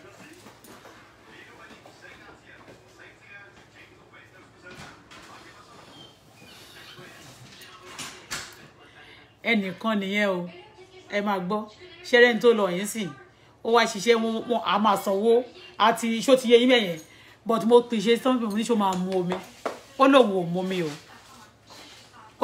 mi o ṣẹ́rẹ́ àwọn tó wá níjọ́ yẹn mo order pizza fún wọn mo fún wọn ní wine bó ṣe wọlé báyìí tó gbé wọn ti sọ fún wọn ó mú gbogbo bàtà mi ó mú ẹsẹ̀ kọ̀ọ̀kan ó fling ẹ̀ báyìí àwọn bàtà wọn ti máa ń wọ̀ bóyá tí àwọn èèyàn kan bèèrè pé wọ́n fi ṣe báyìí ó fling ẹ̀sẹ̀ gbẹ̀gbẹ̀ anyway gbogbo tí èèyàn bá ti mọ̀ ṣe please if you are in London if you have money the money we are giving is not for people that are rich that is working very well that can afford to feed themselves okay so ẹ ti mọ̀ ṣó ti yé yín mẹ́yẹn mi ò dẹ̀ ní pé kẹ́ ẹ wá kẹ́ ẹ máa ṣàmí tí n bá fúnyàn ní 10,000 ọ̀gá nìyá tíṣà ọ̀ ṣó ti yé yín mẹ́yẹn torí àwọn billionaire míì wà tó jẹ́ pé wọn ò lè yọ 10 naira wọn jáde tó jẹ́ pé wọ́n máa tún gbà lọ́wọ́ ẹ̀ tó máa destroy gbogbo nǹkan ẹni are you getting what I'm saying now so please if you know you have it and don't come here because now because wọ́n sọ pé o kàn fẹ́ mọye tán kàn fẹ́ gbà ṣó ti yé bẹ́yẹn kó o kàn ṣe tán kó wá lọ máa sọ káàkiri kiri kan mà ló fún wọn ní kan ló fún wọn ọ̀gá nìyà tíṣà tí n bá fún yàn 5,000 ọ̀gá nìyà tíṣà o téèyàn bá fún mi lówó mo máa ń kúlẹ̀ ni mo dẹ̀ máa gbàdúrà ìṣòro ní kọ̀kọ̀ ní gbangba máa ń gbà fún nobody praying for me o mi ò wá lè sọ bóyá ń pray ní kọ̀kọ̀ but àwọn tó bá fẹ́ gbowó lè nìkan wọn ò pray fún mi yàtọ̀ thank you God bless you gbogbo àdúrà audio tó máa copy and paste please if you know you have please don't take it please like me I love to do good to people but I don't want people to use brain also kó máa disturb ayé yàn because on this social media tó bá lè gbọ́n wà gbọ́n ẹlòmíì wà ń bíbà wọ́n sanwó fún wọn ní fún game lórí Facebook yìí they are being paid for playing on people's intelligence to make people crazy okay me I'm not for that I hate crazy people those who play crazy game look at this person look at the color because he's white today do you know what also from me only one way or the other only we are related either you are black or white òun ló ṣiṣẹ́ tó ń sí iṣẹ́ yẹn tó bá jẹ́ iṣẹ́ tó ní kó wá ṣe tó bá jẹ́ àwọn Nàìjíríà náà ní kó wá ṣe wọ́n lè lo 2 days kan fi ṣe kán máa lè sọ pé kán máa ṣáàjì ẹ kán máa lè máa ṣáàjì ẹ kán máa lè máa ṣáàjì ẹ ṣó ti yẹ bẹ́ẹ̀ yẹn owó tó wá gbà lẹ́ni tó máa iṣẹ́ tó wá ṣe yìí mi ò rò pé ó gba $100 o ní iṣẹ́ tó wá ṣe yẹn bọ̀ ẹ wo bó ṣe ṣe tó wà àbí mo tún lọ sí mo ní kí n fún lómi ó lóun ò fẹ́ wọ́n ẹni kò mú o nínú ilé mi níjọ́ yẹn àwọn bàtà kan tí mo kó jáde tó wà nínú pálí tó pé mo wò pé ó tóbi jẹsẹ̀ mi lọ mo dẹ̀ wò pé mi ò kò dẹ̀ fẹ́ máa kẹ́rù dànù pé àdẹ̀ lòdù for now ẹ̀wọ̀n tó stand ẹ̀mọ̀ kan tó ṣẹlẹ̀ mo ní pé kí wọ́n kó níjọ́ yẹn wọ́n fẹ́ ṣe bí pé wọn ò láìpẹ́ wọ́n kó ògùn yẹn ní box tán tó kọ́kọ́ kó sẹ́gbẹ̀ẹ́ they want to be doing things look at this person only don't worry I'm doing my job bro but àwọn yẹn do job wọn o iṣẹ́ wọn ni wọ́n wá ṣe níjọ́ yẹn o wọ́n mú wáìnì nínú ilé mi o torí pé bọ̀bọ̀ kan ọmọ òyìnbó kan báyìí tó connect mi mọ́ this lady ìgbà tá a ti struggle gan láti gbalé torí wọ́n fún ilé mi bọ̀bọ̀ yẹn ó sọ fún àwọn òyìnbó yẹn pé kán má fẹ́ mi nílé pé èmi nǹkan mi ò ní rówó lé san ṣó ti yẹ yín yẹn ni tí mo ń gbé nínú ilé mi mo dẹ̀ gbà nínú ilé yẹn nígbà tí nǹkan tiẹ̀ ṣe lé gangan tí nǹkan tight bàjẹ́ tó yẹ pé owó oúnjẹ tó ń fún mi ní Canada nìkan ni mo fi ń jẹun tí mo dẹ̀ máa kọ́kọ́ make sure pé mo sanwó lé tí a bá fẹ́ gbàwẹ̀ ńgbà èmi àtọmọ mi máa jọ gbà ni tó mi máa yọ lójú wa báyìí tí ò sí anybody we manage to pay the house I'm not owing them talk less of nígbà nísìn báyìí ẹlòmíì tí bá fẹ́ ra mọ́tò let me tell you mi ò tiẹ̀ ní sọ ẹ̀ ń gbọ́rọ̀ mi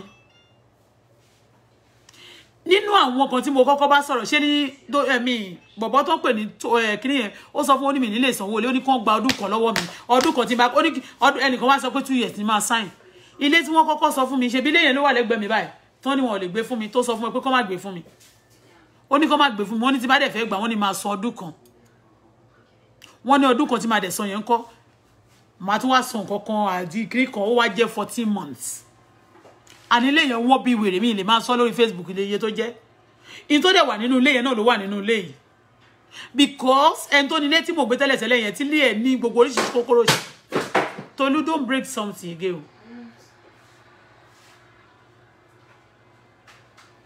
wọ́n ti bá ẹ ṣe television bóyá la máa ṣiṣẹ́ mọ́nu ilé yìí we need to tidy up wọ́n ti fílẹ̀ wọ́n ti lọ okay God bless you I even trust her. My baby is a strong girl. Mi bí tani ta ló bímọ ọ̀lẹ. Mi bímọ ọ̀lẹ. Even Shola yẹn kò ṣọlẹ. Ó kàn jẹ́ pé àwọn èèyàn kàn fi nà mí ni. They just use that boy to torture me want to destroy my life but mi ò bímọ ọ̀lẹ torí èmi inú ẹ̀jẹ̀ mi ló wà mi ò ń ṣọlẹ. Èyí tó pè mí pé you sit down here all day night èmi. Èmi tó jẹ́ pé ẹrù Ọlọ́run ló ní pé mo pack àwọn aṣọ mi kan tó dé èmi mo kàn sọ pé kí n pack àwọn jewelries mi àti àwọn costume mi náà jewelries náà ṣó ti yé yín àti àwọn aṣọ mi Ọlọ́run ló ní mo pack ẹ if not wọ́n máa fi gbogbo ẹ̀gbọ́lẹ̀ ni ṣé wá láṣọ tó wà lórí bẹ́ẹ̀dì tá a kàn fi sùn mọ́jú yẹn blanket bó ṣe ń fẹsẹ̀ tẹ́ mọ́lẹ̀ ní bàtà tó dẹ̀ wọ̀ this boy kúkú rí pé mo ṣojú ẹ̀ Tolú àbórí bó ṣe ń ṣe aṣọ wáńjọ yẹn flinging it kini ta gbé kini sí báyìí tó ń blink yẹn for people to see that mo show ẹ wọ́n fẹ́ bàjẹ́ bí wọ́n bá bàjẹ́ Ọlọ́run ara mi fún mi Ọlọ́run á ṣe mi tó dá ó lè má jẹ́ ni but Ọlọ́run bá tún máa ṣe á dájẹ́ lé lọ so téèyàn bá ń tẹ tó bá bẹ́ẹ̀gì tó kàn ń la oògùn ẹ̀ láti máa bẹ́ẹ̀gì kó máa ba nǹkan jẹ́ Ọlọ́run á ṣe tó dáa jù bẹ́ẹ̀ lọ Ọlọ́run ń jẹ́ kò ń ṣèyàn so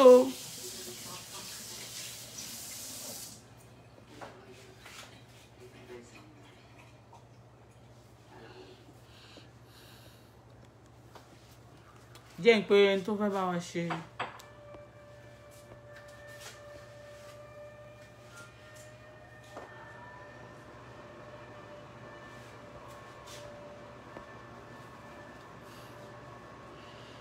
nínú ilé mi tí mò ń gbé yẹn bọ̀bọ́ yìí kò bóyá kò tiẹ̀ wá mọ̀ pé bóyá òun máa tẹ àbó máa fọ́nbù létà ni bóyá ó ti gbàgbé ṣó ti yẹ yín mẹ́yẹn bàbá ẹ̀ wá fúnra rẹ̀ ló wá ń testify Tolu please put it in that baba's place.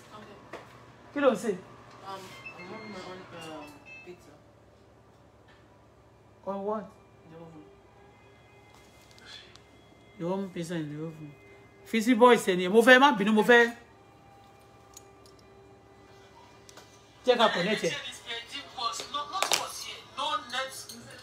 Everywhere was dirty. He's promised to paint it. Check the bathroom everywhere. Bàbá bọ̀bọ́ yẹn tó ṣiṣẹ́ pẹ̀lú Dominic ó ló sọ̀rọ̀ Dominic fún mi Dominic máa ń frustrate ayé àwọn tenant tó bá wà nílé wọ́n ní tí wọ́n bá ti fẹ́ tọ́jú èèyàn ṣe wọ́n pé majority àwọn tó wá láti ìlú òyìnbó náà àmì tó bá wá sèkì asylum níbí ibi ìlú wo ò bẹ́tà fún wọn ni bring the speaker we can connect ṣó tiẹ̀ need gan bring speaker ṣá voice bàbá ẹ̀yẹn ní how many minutes no? 10. Bluetooth mode. You are now connected. And you know what happened, sir? Let me just say. Ele mo fẹ́ connect. You know when I wanted to move, and now. Bàbá ẹ̀ ni mo ń bá sọ̀rọ̀ bí bàbá yẹn ń sọ̀rọ̀. Bàbá yẹn ń sọ̀rọ̀ mo kàn fẹ́ play voice ẹ̀ kẹ́ ẹ lè gbọ́ nǹkan tí ó gbé bàbá ẹ̀ wá tó wá sọ. Dominic tó nílé tí mo ń gbé yẹn ọmọ China ni o. Tó jẹ́ pé asylum ló náà wá fún nígbà yẹn lọ́gbọ̀n tó ti pẹ́. Ẹ mọ̀ nǹkan tó ṣe. Wọ́n ló máa ń kó àwọn èèyàn tó bá wá fún asylum yẹn. Àwọn tenant tó ń gbénu lẹ̀ bóyá tó bá ti rí wọn pé wọ́n ṣe dáadáa ó máa set wọn sínú game. Ẹ mọ̀ pé mo ń sọ̀rọ̀ lọ́lẹ́ nǹkan pé ní ọjọ́ kan mo kàn ń sunkún gbogbo wọn wá yọ̀ bóyá wọ́n ti reject asylum ẹni. Wọ́n Ọlọ́run ò ní jẹ́ ó reject mi. Kò dẹ̀ sí lágbára Ọlọ́run. You guys see what I'm saying? Wọ́n bẹ̀rẹ̀ sí sọ̀rọ̀ kò pẹ́ o bí mo ṣe wà lórí kíní yẹn migration wá sínú ilé mi inú ilé mi yẹn mo ní immigration mo wá bèrè lọ́wọ́ ẹ̀ pé ó wá láwọn ń bèrè èèyàn wọ́n ní who are you looking for wọ́n wá bèrè ẹnìkan ní flat kan mo ní but the flat is far from me why wọ́n láwọn kàn ní káwọn tún wá bí mo ní do you have maybe you know the person maybe is in your room or mo ní my room you looking for somebody migration ní Canada kẹ́ lè mọ̀ pé kò sí tí ò sí evil kẹ́ lè mọ̀ pé migration Canada náà lára ọmọ Nàìjíríà wà nínú migration Canada àwọn tel bell gbogbo wọn tá à ń ṣe ọmọ Nàìjíríà wà nínú àwọn tó ń ṣiṣẹ́ ńbẹ̀ tó yẹ pé wọ́n wà connected tó máa pè tó máa ṣe nǹkan burúkú but bó ṣe wá jẹ́ pé Africa wá jẹ́ bad eggs kò yé mi migration wọnú ilé wá when you finish I want tea again okay darling okay I want tea my throat is just dry níbi àti pé àìjẹun.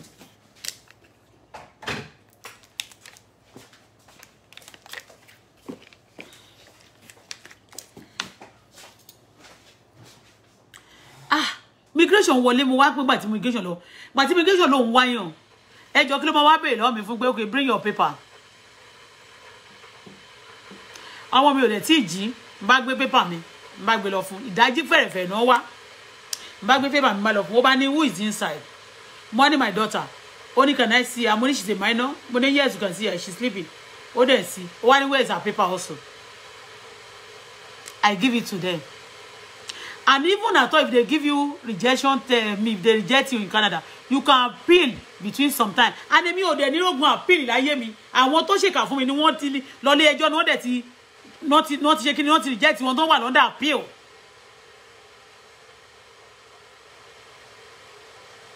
For you to know the wickedness tó wà nínú wọn. Tó bá bíyàn ní wicked, ó kàn wicked ni. Ẹni tá ń sọ yìí kò sanwó ẹni bàbá o bọ̀bọ́ yìí ló jẹ́ ká mọ̀ ipe bọ̀ bàbá yìí náà mi ò wọn bàbá yẹn náà sí but òun náà paint ara ẹ̀ good fún mi òun náà lọ́mọ ẹ̀ misbehave yẹn ṣe ẹni tó bá gbogbo ṣé àjẹ́ ó ní I got the fucking insurance ẹ jẹ́ n fi wọ̀nyí let me the something we put it outside already ẹ jẹ́ lọ fi kíní yẹn wọ̀nyí bá kó ní the dining mi ṣe pé dining mi 2 step ló ní you know my dining was beautiful got 2 step big one yìí àti tòkè ẹ máa gbé tòkè yẹn sí tòkè yẹn a máa ń rọlẹ̀ báyìí ó máa ń ó fàyìn gan so ó ti break ẹ̀ yẹn design orí ẹ̀ yẹn àwọn tó máa ní kó break ẹ̀ dànù I want to show you ó ti break tán bó kan wo bó ṣe break ẹ̀ ń jẹ́ mo wò pé bóyá ó lè dúró kò dúró mọ́ ó ti break ẹ̀ pátápátá I want to open the door.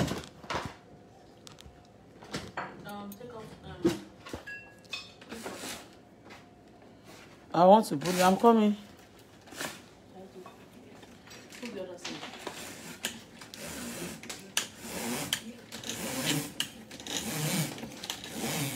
Torí ẹ̀ ni mo fẹ́ fi cotton sí tí kí ni bá hook mo ní experience ẹ̀ tó bá ti hook báyìí mi dẹ̀ fẹ́ I don't want kí ló dé tí o tún ṣí I want to see you see my Danny you see iṣẹ́ mi kó Danny yẹn dàbí àwọ̀ iṣẹ́ tí rí you see ó ṣe àdìpọ̀ ti break ṣe mo nínú ilé yẹn. Bomba.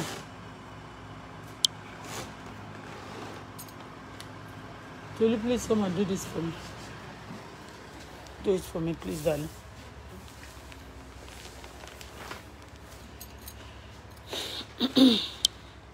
You see, since yesterday, since that very day, see the sofa on the floor.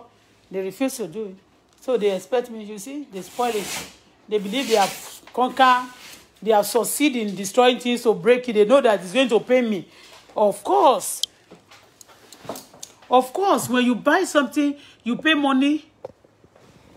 You know, you use money to buy something. And some people, wickedness, because they don't have that, such a thing. They want to destroy because they don't have it. That's wickedness of highest order. Wickedness. You see? And that day he was bragging. I got fucking insurance. They will pay you back.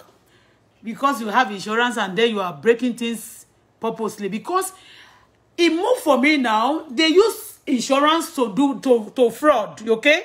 They use insurance. That's what I'm going to do. If I'm going to write this thing on his claim, even I thought I want to sue him, I'm going to do it. I'm going to show the video also to them that he said, I got insurance. I can break it. That is very, very mean. That is fraud. When things is not breaking because you want the insurance to pay and then you break it purposely.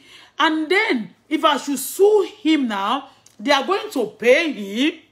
Okay? They will pay him. He will be the one to pay me. Or you understand me? They will pay him or they paid me. You getting me now? But he will sue them. If I sue them now like 2,000, if I tell them it's 10,000, you understand me? They will get the value, okay? They will get the value of those things. But he's doing it because there's a percentage of that things that is coming to him also, okay? So he's not doing that purposely because, I mean, he's doing it because he also want me to get, he want me to sue him. But he's doing it because he wants to get money from insurance. This is what they do with their fraud. I mean, with their insurance. Fraud will need. Fraud. And when you see the white people, the original white people, they will pay that money. They are not doing it for fraud. They give that insurance. They can save money for 7-10 years. They won't claim. You want to get any color insurance, color insurance in the kan. Ó lè lọ sọ pé ó lè lóhùn kú. Bẹ́ẹ̀ni, wọ́n máa dédé bá nǹkan jẹ́ nínú ilé tán máa ṣe, wọ́n lè lọ gbé fóònù wọn kó send it Africa. Wọ́n nítorí pé wọ́n sọ pé wọ́n máa gbà mí. That is fraud. Ara wickedness tá ń sọ nìyẹn. Ó ti wá send kíní yẹn sìn yín o, ó ti send receipt yẹn o. Ó charge me 1,000, less than 1,000 ló charge me. But the people kan sí pé less than 1,000 ló charge me. But kò wá ṣe gbogbo iṣẹ́ yẹn. Ẹ wá wo ẹni tó wá ṣe rí iṣẹ́ tí ẹni wá ṣe ń sìn.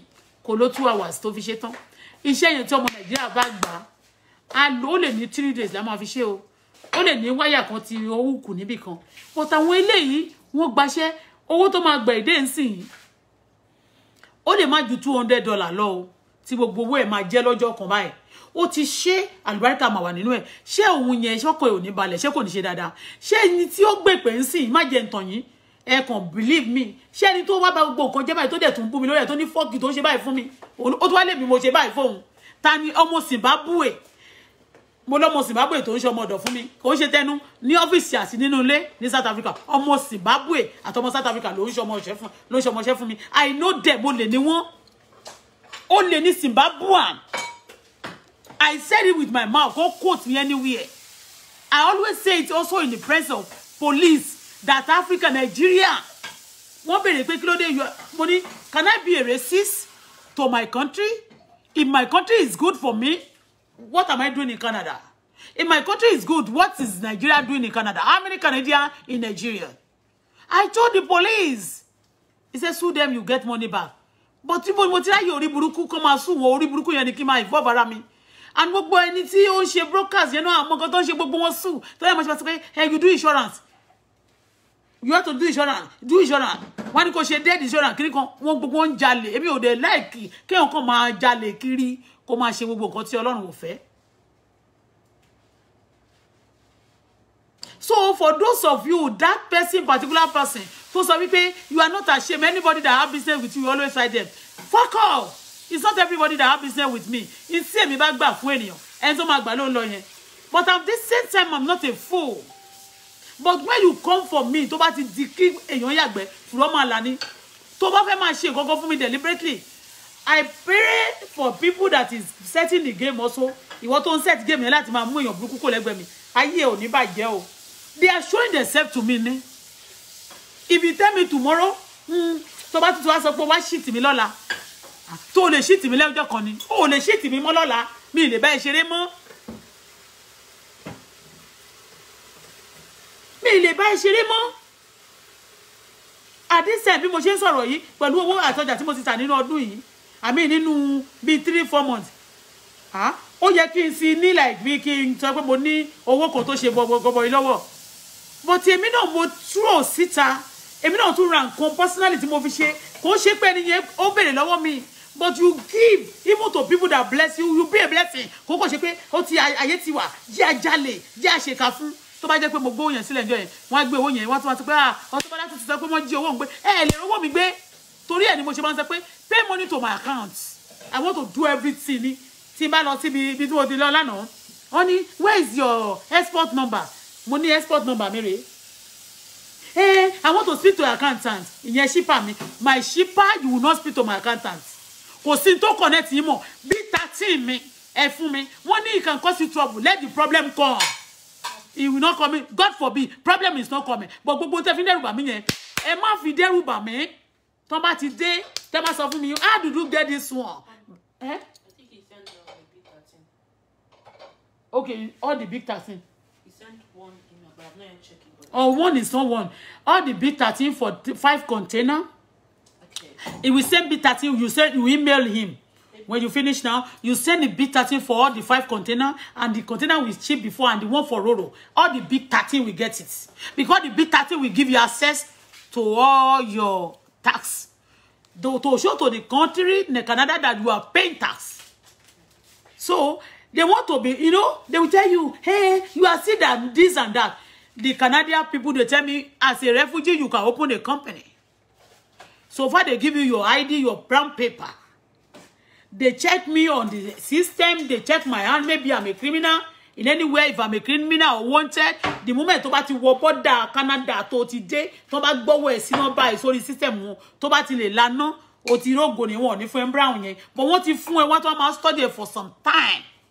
And they make it, mo ní wọ́n study me dáadáa. So kí wọ́n máa ta mọ́tò kan máa sọ fún mi, don't show this one, don't show, I will show it. That day, one year, 1,003 lówó wọn àbí 1,002. But why money? Where is the receipt? Only if you want the receipt, then I will charge tax. Money, of course. You know what if you want one for. To buy for me tax me, my file it. Lori personal, my file it. Lori. Where is my phone?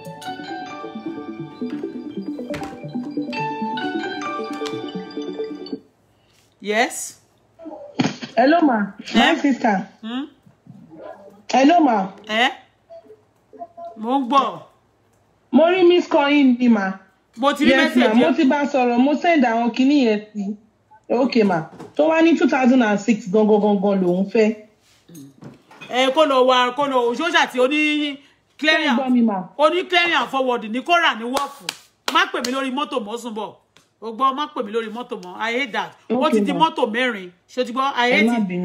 Ó ti di mọ́tò mẹ́rin. I don't want people to play on my television. Ìwọ náà má bínú o ṣe. Wọ́n mọ̀ pé 2005 yẹn 2005 and 6 èwo ló yàtọ̀ mẹ́ wọn ò ní mọ́tò kọ̀ọ̀kan ra àbúrò mi kan lélẹ́yìí but nǹkan tó fẹ́ gangan ni pé lẹ́ẹ̀kan gbà tí mo ti ń sọ̀rọ̀ pé mo need ẹnìkan tó wọ́n bá mi ṣe mi ò nílò ẹ tó bá ti ṣe ìkà fún mi tí mo dẹ̀ rí pé o jẹ́ game player I don't want crazy people around me I don't want anybody ẹ̀ bá pè mílíọ̀nù tẹ́ bá ti ń wá tẹ́ ń ṣe bí crazy person I will block you ní o you are out of the game. I don't play game with people. Don't play with me. Inti mo hate ni mo hate. Inti mo bade hate me. O play me. O ṣe pẹ̀lú yan. What I hate, I don't do it for people. I don't cheat on men. Tí n bá fẹ́. Ọkọ tí n bá fẹ́ mi ò cheat. So èmi náà ò lè jẹ́ anybody ma cheat on me. I don't play crazy game. I don't want people to play with me. It get me upset. So the first day it pains me. Ó wà nílẹ̀ báyìí inú mi ń dùn. Ọkàn mi rí bákan tòótọ́ wọ́n ṣèkà wọ́n fẹ́ kí n náwó sọnù wọ́n fẹ́ kí n wá ṣe owó yẹn kí n tún náwó mi yẹmọ̀ pé owó mi máa fi ṣe but tí n bá ṣe lọ́jọ́ kan yẹn ṣe ọjọ́ kejì thank you darling o ṣe olówó orí mi wàá ṣe oríire ọmọ dáadáa ṣé tó bá ṣe ní ọjọ́ kan yẹn nígbà tó ti lọ sí is out of the game ẹjọ́ ṣó lè ráyè wá ṣe mọ́ ṣó possible kó tún wá kò lè wọlé mi mọ́ tẹ́lẹ̀tẹ́lẹ̀ ní sí ó ti sọ pé my sister if they finish packing one day I will come to your house I will tell you to make fufu for me and egusi. Ebi tí mo simple dé tó bá wá pẹ̀lú ge yẹn ṣé mo pé mo lè ṣe oúnjẹ fún bo kò lè wá. Pé mo ẹni yẹn jẹ́ broker gan ko ni yan go entitled ẹ sínú ilé mi láti bá wá always. K'Ọlọ́run má jẹ́ ńjẹ lówó. That is me for you. Àwọn tó ń ṣe gangan fún mi tó ń jẹ́ kí n mọ̀ wọ́n yẹn ẹ ṣe gan tún ṣe. Gbogbo cup gbogbo àwo ló fọ́ sọnù wọ́n mọ̀ fọ́ ni torí pé mo like dining wọ́n dẹ̀ fọ́ dining yẹn dining tí ò common kò common is marble ni dining mi marble is expensive but èmi tí bá fẹ́ ra nǹkan tí bá fẹ́ ra aṣọ náà tí bá lówó mo máa ń ra nǹkan tó quality tí bá lówó. In my house, I want my house to be conducive because I don't go to club, I don't go out. My house is my party place, except why people money party inter. I'm homely. But at the same time, when I want to do my work, my fellow share, woman, she share me lokum milundo. Because automatic bashi lo don't baby to tiro won't be me any. And I want to share me, don't shake out for me. They first of all attack my business, then they hold my finance. Then you are finished systematically when you don't have the grace of God in your life. Any ma bẹ̀rẹ̀ sí ní press ni. Ẹni tó sọ pé ó fẹ́ commit suicide lánàá tó bá mi sọ̀rọ̀ yẹn. Owó àti bó ṣe ń treat ẹ níbi iṣẹ́ wọn. Owó ni. Àwọn tó ń ta mọ́tò tuntun tó wá di pé wọ́n padà wá ń ta mọ́tò àlòkù. Àwọn tó dẹ̀ wà lọ́fíìsì wọn ti fi wọ́n ṣe yẹ̀yẹ́ fún mi rí. Pé wọ́n lówó tẹ́lẹ̀ wọn lówó mọ́. Òun wọn padà wọ́n kúrò rẹ̀ wá padà sọ. Kódà tó máa sọ yìí wọ́n ti máa sọ fún. Kó lè mọ̀ pé people are wicked. Wọ́n wá sublet ilé wọn gbogbo ẹ ti rí jákujáku. And again tí bá lọ sọ́dọ̀ wọn báyìí wọ́n ṣá máa fẹ́ kí n bá wọn rajà wọ́n fẹ́ recover gbogbo nǹkan tó ń ṣe ṣó ti yé àwọn tó tún wá sublet lọ́dọ̀ wọn máa ra mọ́tò lọ́dọ̀ wọn ju tí òun lọ ó wá sọ nígbà tó pè mí níjọ́ yóò send message mo ní I call you myself that I'm going to give you money ó ní mọ́tò kan tí mo rà lọ́wọ́ tí máa fún balance nígbà tó tètè rí mi ló ti sọ pé bọ́là mo ní I tell you I'm coming èmi náà kẹ̀dẹ̀ yóò kò mọ bí mo ṣe tense tó kò mọ nǹkan tí mò ń go through I would love to please them at the same time I displease myself for something but lánàá nígbà tí mo débẹ̀ yẹn tí n bá lówó ń sìn Ọlọ́run Elédùmarè máa bá ra mọ́tò máa make mo ti pè láàárọ̀ yìí fúnra mi má dẹ̀ tún máa bá bàbá ẹ̀ sọ̀rọ̀ I will tell people for him not to commit suicide. Ó tó dẹ̀ ni toro owó ni ó ti believe pé ó ní sìn they are asking me money what happened only in the bank only the car they took from us about 1 million plus only but they are also asking for 1 million 1.2 in the bank we have to pay cash and no bank also want to do what support them because they are credit now àwọn èèyàn ló cost wọn fún wọn you know what people did to them wọ́n ra mọ́tò lọ́dọ̀ wọn wọ́n máa lọ ṣe bank ní fún wọn You get what I'm saying? One lọ ṣe bí pé higher purchase yẹn, they fight for them to get those things. Do you know what? Some people gbé owó wọn mi, wọ́n kàn fumble wọ́n láti blacklist the company wọn. They didn't pay. Òun ló ṣe wá ń sọ rí things fún mi lánàá pé nǹkan bá ló ṣẹlẹ̀ sáwọn o. Táwọn wá fi di ẹni tó wá ń sáré lọ sí option. Wọ́n wá ń bá wọn ọmọ kéékèèké tó ń bá wọn ṣẹgbẹ́ tí ó jẹ́ mọ́ ṣẹ́ wọn tẹ́lẹ̀tẹ́lẹ̀. Tó wá jọ ń bá wọn lọ ṣe competition láti máa lọ rajà ní oyin kíní. Àwọn ilé tí wọ́n stubborn. Wọ́n tún wá ní brain ju bàbá lọ. Bàbá ti wá dàgbà. Ẹ ti understand? Ọmọ yẹn tí wọ́n sọ pé bàbá yẹn ń kọ́. Táwọn bá tún wá pa owó báwọn ti ṣe tún ti wà nílẹ̀ yẹn. Bàbá tún máa send ẹ̀ sí family ẹ̀. Only I don't know, maybe they use something black power. Maybe they use black power on my daddy. Only if I want to move out, it's difficult for me. And my mommy and my family and my brothers now, they tell me not to work with daddy.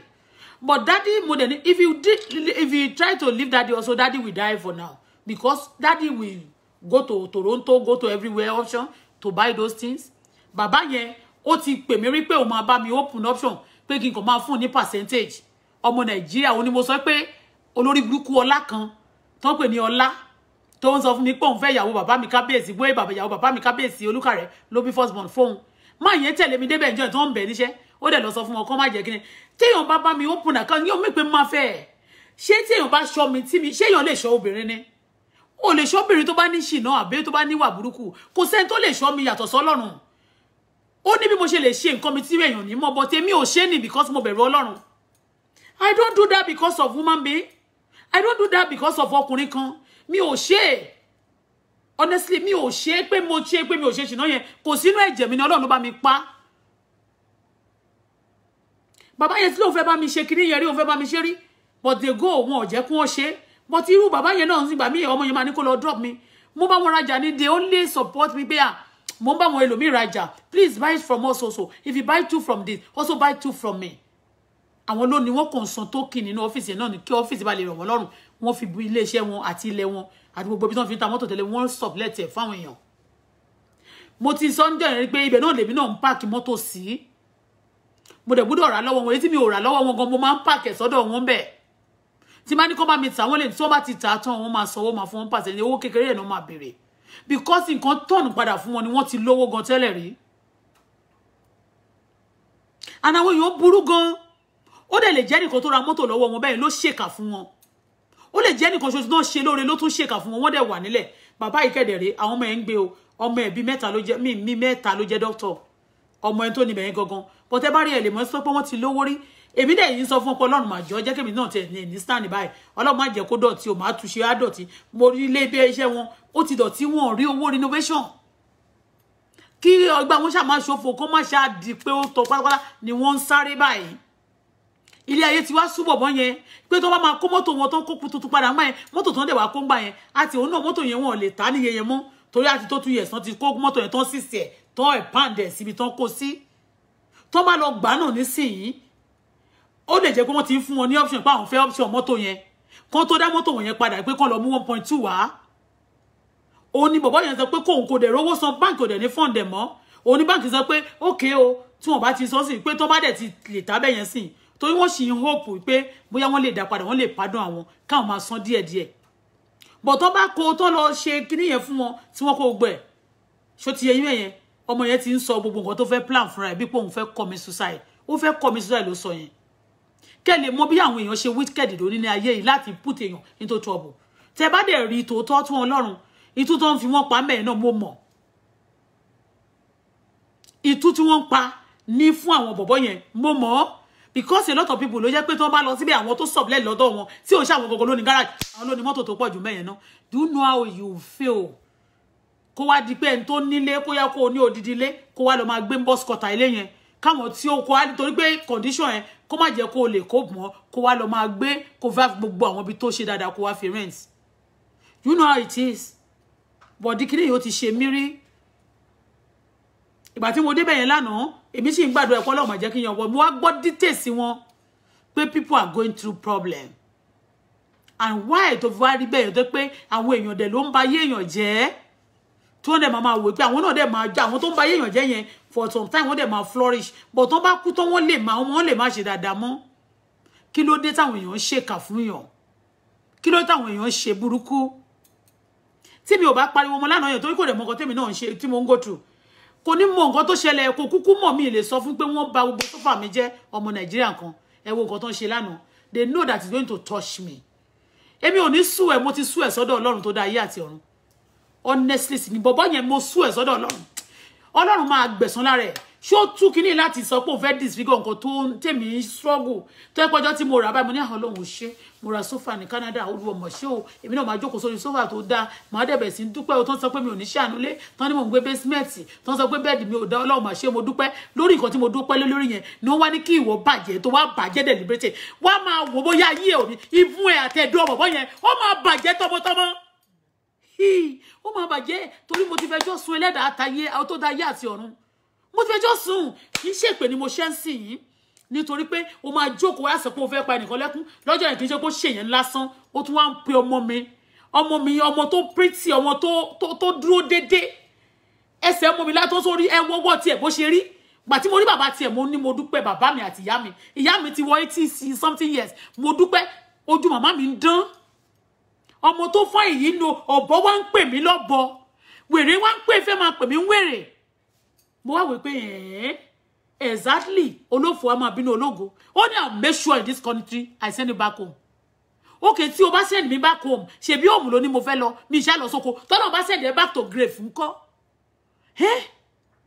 mo ti gbàdúrà ó rò pé wọ́n máa bàjẹ́ ní bó ṣe kọka sílẹ̀ ó mọ̀ ó ti bìlí pé òun ti gbowó yẹn lọ́wọ́ mi ó ti shit mi ó ti lọ nìyẹn òun ti kó òun sí ẹ̀ńtà dẹ̀kúnlé náà táwọn ìpé tó bá ti sọ̀rọ̀ fún wa máa gbọ́ kò lè sọ fún mi kí n gbọ́ kò sóore kankan tí pa ṣe dì mo sanwó lé ni kò sí oore tí ẹni tó fún mi nílé tó ṣe mí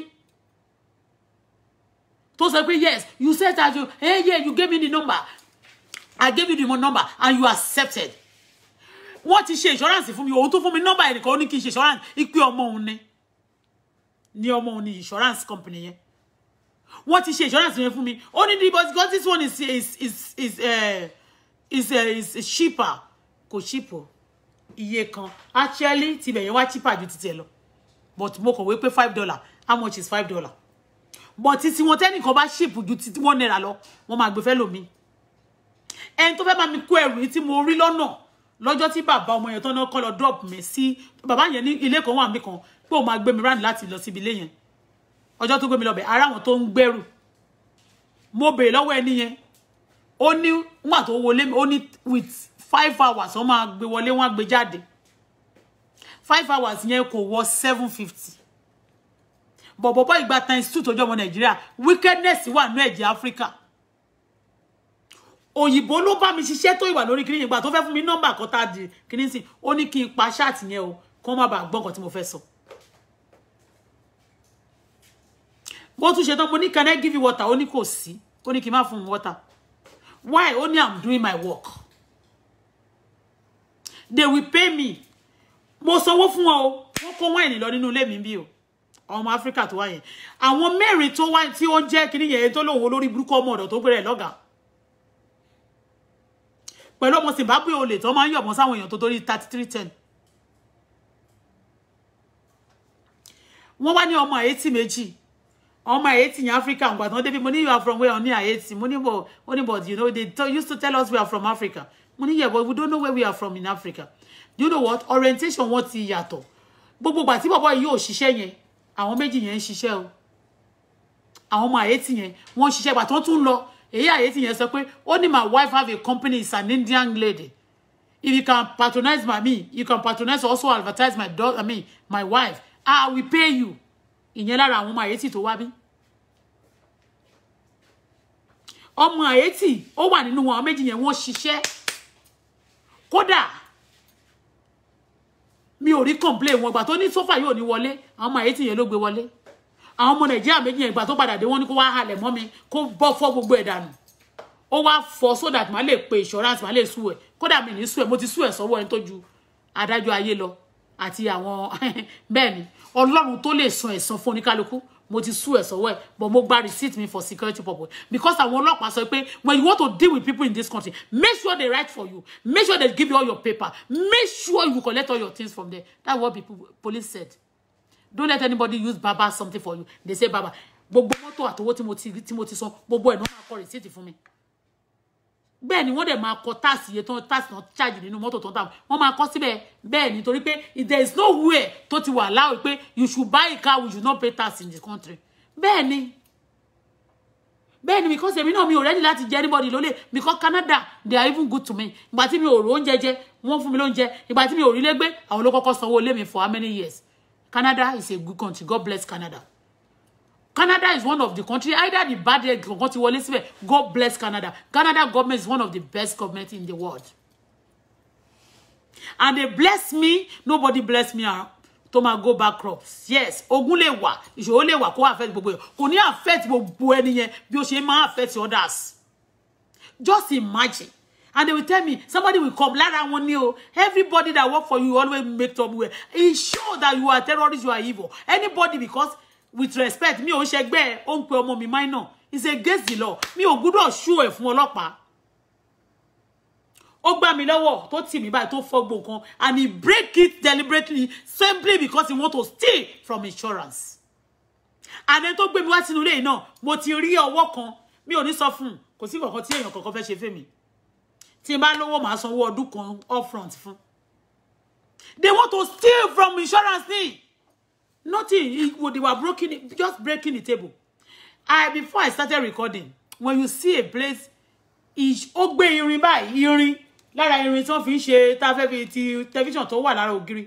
Ó gbé ó fẹ́ hit ẹ̀ mọ́ mi, ló gbé ẹ̀ṣẹ́ ló fẹ́ gbá mi báyìí mo dẹ̀ dúró mo ní mo wá rẹ́rìn, gbà ni mo wá ton fídíò ni mo bẹ̀rẹ̀ sí record ẹ̀.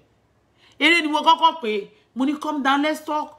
Pé kò bọ̀bọ́ ìyàwó méjì ṣiṣẹ́ pé lódì mi ò complain pa ilé bọ̀bọ́ yóò ṣiṣẹ́ ó kàn lè dédé pé mi I want to take a walk I want to take a bride I want to change you I'm tired now. Mo what are you doing? Ló bá ń gbé gbogbo kíní tí mo gbé yẹn ló fẹ́ tì wọ́n ṣubú kó fọ́ dànù. Ló fẹ́ tì gbogbo nǹkan mi ṣubú kó fọ́ dànù. Ó dá bó ṣe show ara ẹ̀ yẹn o. Ó kàn crack ẹ̀ lẹ́gbẹ̀ẹ́. Wẹ́ ọjọ́ tí n bá lówó tó bá wù mí tí bá ti lówó máa lọ rà mí. Tí n bá dé rà mí náà ó ti kan ọjọ́ tí n bá ti rántí ẹ̀ báyìí bó ṣe crack ẹ̀ tó fi Ọlọ́run máa fi àmì kéènì sí ayé ẹ̀ àti tọmọ ẹ̀. Ó bú mi pé you that's why you bitch you don't have husband. Èmi nìyẹn o òun kẹ̀dẹ̀ èmi ò tí gbọ́ single father rí ó ní single father lòun. Bàbá ẹ̀ tó bí nínú tóun jẹ́ first born àbí second born. Bàbá ẹ̀ ti ṣiṣẹ́ ọmọ ọ̀dọ̀ for 41 years ló ti wà ní Canada. Bàbá ẹ̀ ò ní mọ́tò kódà kò ní ọ̀kadà. Ní Canada mi fi yọ bàbá yẹn o. Ṣé ọmọ tó jẹ jàtijàti yẹn ló fẹ́ bá mi sọ̀rọ̀ ẹ wojú ẹ̀ gan nínú ìwà àti ṣe ẹ wojú ẹ̀ mo wá bèrè ìgbà tọ́lọ́pàá dé ìwà ṣe pé you are just ó lè mi racist mo ní I can be racist to Nigeria mo ní if you call me racist to Nigeria I have a point I have a reason mo wá bèrè lọ́wọ́ what happened to your blow what happened to your faces like this they blow your face so serious what happened you said you are not a criminal you are a criminal you showed to me. And for me to know that even the lady himself was being sent, and I'll say it on social media that, you see, nobody can come between me and this girl. And you come between us to show her attitude also. Thank you very much. Ó ti wá, ẹni tó bẹ́ẹ̀ gíló jù igi máa rúwé. Ó ti yọ ẹsẹ̀, jókòó sórí iṣẹ́ láti gẹ̀ta. Dáìní náà ti máa tún fi ń ṣakọ. Ẹ ti wò pé kò ní fáìn mọ́. Bóyá Ọlọ́run fẹ́ tún tẹ̀ nǹkan kan ni tó tún ju ti Dáìní lọ. Tó fẹ́ dáa ju torí ẹ̀yin lọ tẹ́lẹ̀tẹ́lẹ̀. I don't know what God wants to do, but I so much believe in God. If I cry, nígbà tó bá tense me, I cry. Gbogbo àwọn ọ̀tá mi ẹ rí pé black mo wọ̀ ni. Mo mourn àwọn ọ̀tá mi ni. I will mourn my own. You can see for the past days, I've been mourning my enemy. I love black. I just wear black now. I'm mourning my enemy ni. Mo mourn ogun ayé mi because wọ́n ti kú. I'm mourning there. Bẹ́ẹ̀ni, I'm mourning there. They break it. Mo dúpẹ́ f'Ọlọ́run. Ṣebí lọ́jọ́ mi ti máa ń kọjá lọ báyìí. Á dẹ̀ ti rójú mi báyìí. Only you don't know the person you are talking to. Ìyẹn mi pé ńgbà tó ń sọ sínú kámẹ́rà báyìí. Táwọn adájọ́ bá rí yẹn tí wọ́n ní please can you show yourself we want to know you better. O tán mọ́ president. Bàbá ẹ̀ ò ra léṣe ló ń ṣọmọ ọ̀dọ̀ ń ṣe security ní ilé táwọn China rà sí mi. Ìwọ náà ò tí mi ò rò pé oko ayé ò dá ó dẹ̀ wá ń bú mi that's why you don't have husband. Mo ní mo ní maybe bóyá ló mọ̀ pé citizen ní Canada ní ọkọ mi. Bẹ́ẹ̀ ni bí mo ṣe sọ lórí yẹn bó ṣe máa jẹ́ nìyẹn bó ṣe jẹ́ nìyẹn so ó máa send mi padà sí o and make sure I send back o mi tó bá send mi tó bá lóun tẹ̀ wọ́n bọ̀dẹ̀ wá jẹ́ Buhari I mean sorry president Canada àbí ti Quebec ń bí àbí tó yẹ pé òun ló ṣe ní mi pé ọ̀gá àwọn immigration pátápátá tó pé ó ti make decision ẹ̀. God can decide to cancel any evil decision over my life. And every plans of the enemy will not come to pass over me because I don't plan evil to people. Before kó tó di pé mo lọ fẹjọ́ àwọn olórí burúkú tó wà lórí Facebook sùn níbí, they disturb me, going after me, kó dẹ̀ máa terrorize ayé èèyàn bíi pé bóyá àwọn ló láyé àtọ̀run, àwọn ló nílẹ̀. Ẹ jọ̀ọ́, anybody má terrorize me, anybody má halẹ̀ mọ́ Káyọ̀dé mi. Tí bá ní mo gentle kò ń ṣe bíi pé kẹ́ gbéjà wá bí kẹ́ sọ pé fẹ́ bá yára ń jẹ́, kẹ́ni má gbé sórí Facebook. I will put it there. Tí bá gbé gbogbo ẹ̀ síbẹ̀ wọ́n máa wò pé yes, this lady said they're disturbing her from Nigeria and they are still doing it. And the people that are doing it, they do that. Timothy report, they are Nigerians.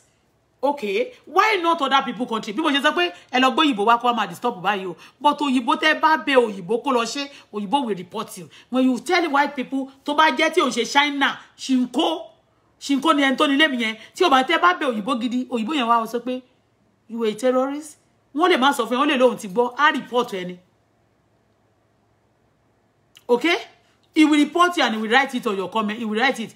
He may not have on it or your present, but something will happen to you, surely. Except wá jẹ́ pé èyí tí ò gbọ́n bí ti àwọn kan tẹ́ pé fẹ́ foko tẹ́ ti fi oko bá yé ẹ̀jẹ̀ táwọn Africa ti foko bá yé wọn jẹ́ tí wọ́n ní brain àwọn aṣẹ́wó tó yà àwọn ọmọ street girls. But those who are responsible, nobody will come. Tó jẹ́ white people, they will only tell you they were ready to help you. Èmi give testimony ní orí àwọn èèyàn tí mo bá pàdé ní Canada. Kì í ṣe dúdú o, mi ò tí give testimony nípa Nigeria kankan. Nigeria tí mo ṣe bá pàdé ní bíbá, they are all, I'm sorry to say, useless. Read my lips. Àwọn tí mo ṣe bá pàdé, Nigeria tí mo ṣe bá pàdé up to today, they are all useless. Why tó fi jẹ́ bẹ́ẹ̀ yẹn? Why Nigeria like that? Why tó fi rí bẹ́ẹ̀? Preaching ò kàn yín. Ẹ máa lè fẹ́ ìjọba tó le. Ọwọ́ líle náà ló máa fi mú yín. Lẹ́sẹ̀ ló máa rẹ́ lómi ló máa lọ ìgbèkùn. Inú ìgbèkùn yẹn ló máa kú sí. Because they are not broken. And their spirit, their heart is not good to other people. They always look for people's downfall. Simply because you want to steal. Gbogbo àwọn bọ̀bọ́ yẹn ló dúdú bí ẹni tó ti ní àìsàn. Àwọn ẹ̀dá bí àwọn màlúù tó ti pa for some years. Tó wá ṣí ẹnu ẹ̀. Ó ṣe blublu ni. Very dirty things. Ṣé ìyẹn ni eléyìí mọ̀ tó wá ṣe pé if I don't marry, I could have married this for him. Mo wá wò pé he even bring down mo tún bèrè nígbà tá ń lọ lọ́nà tó lóun fẹ́ gbé mi. Mo wá ní Andrew, is Andrew your boyfriend? Ó ní boyfriend? No, I have a boyfriend. Mo ní you sure? Mo ní who is your boyfriend? And then Nigeria? Ó ní no, ó ní Arabic person. Mo ní because if you go with this thing, ó pẹ̀lú nǹkan tí mo fi hate àwọn South Africa, they can sleep around with anybody. Why tí èèyàn máa fi wà torí pé you want to go to bed with somebody? You don't have dignity. Anybody tó bá ti ní ìwà tó dára kò sí tèmi fẹ́ fi ṣe. Ẹni tó bá ti ní ìwà tó dára tí ò ní ìwà tó dára kí ni fẹ́ fi ṣe? Kò sí o. That's it. Thank you very much, everybody. So,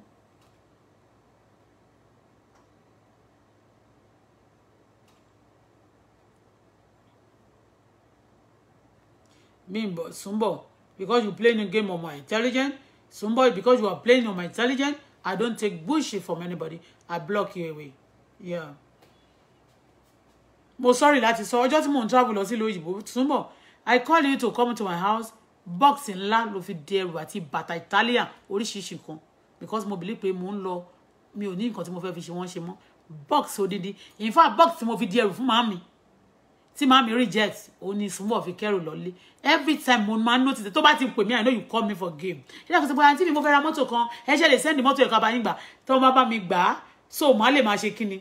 Ó lè bá mi gbà. Ó lè bá mi gbà because mo ti try everybody yín, mo rí pé fail. Anybody tí bá tó bá ti fail mi ò lè bá dòwò pọ̀.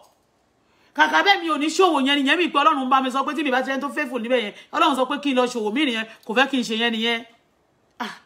Tí èèyàn bá wáyé orí ogun jà ni ó dẹ̀ ń sinmi ni. Ẹni tó máa ń fún mi problem. You can only give me once. 2 second time, wọ́n máa ní forgive. 3rd time, you ò lè ṣe mọ́. Ẹni tí ẹ ti ṣe 4 5, ó ti tán ẹ lè ṣe mọ́ sẹ́.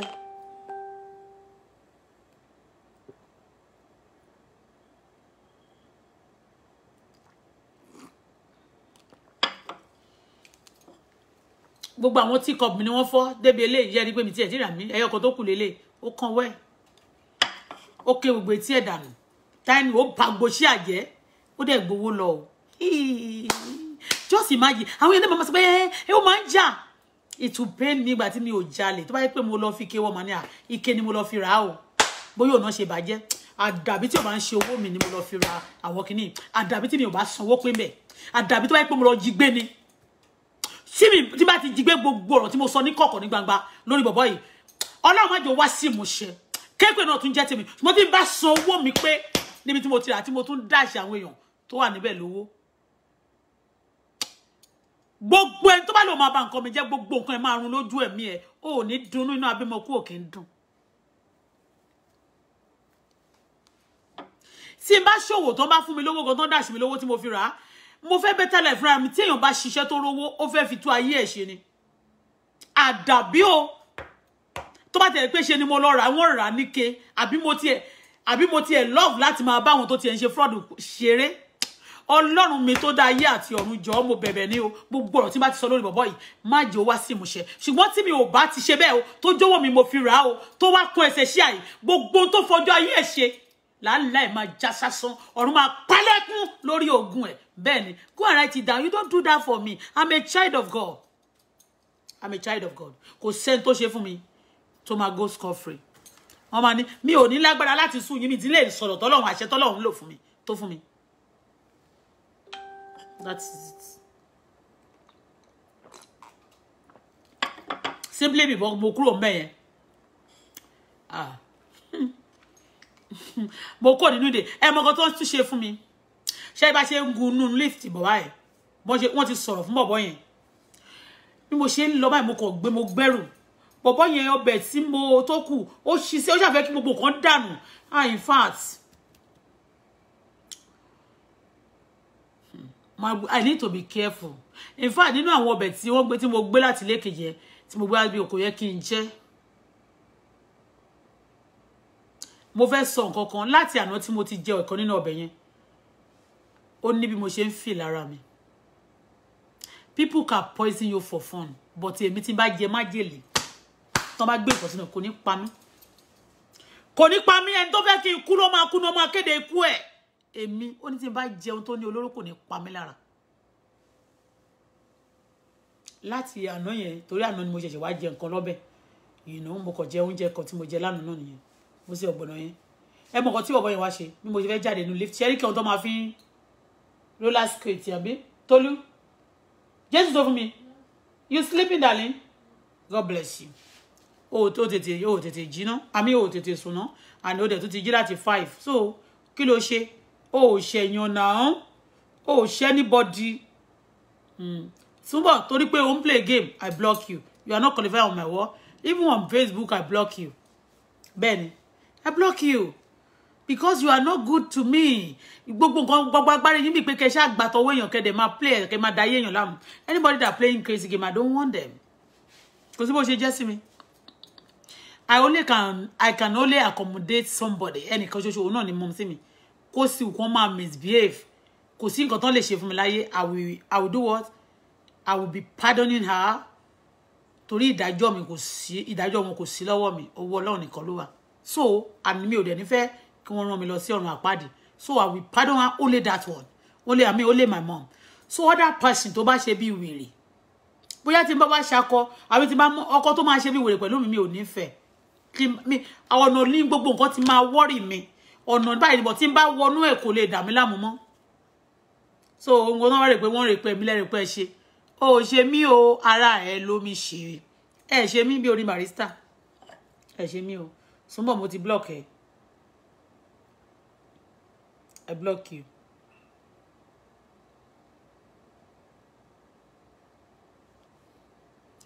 Ẹ jọ̀ọ́ iye tẹ́ bá ti rí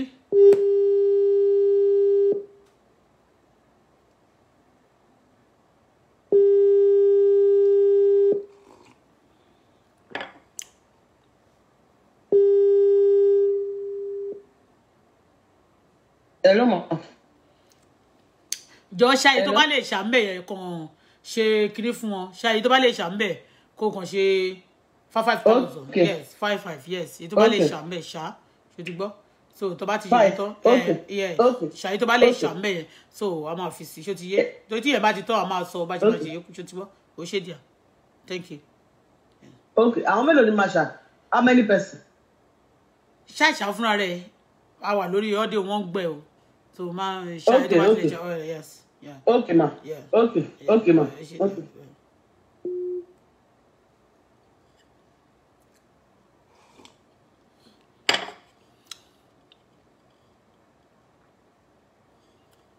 Somebody ti sọ pé òun need number mi.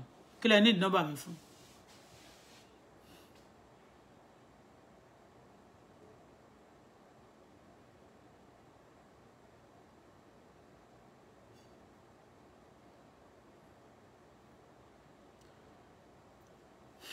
You want to see me for no? Emma me o. I don't want to. Emma be no ma.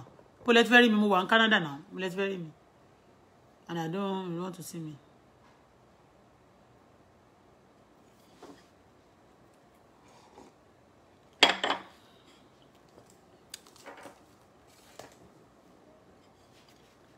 Kini tó máa fi ń tìyàn lẹ́sẹ̀ ṣubú yẹn tó máa fi ń tu ẹrù yẹn.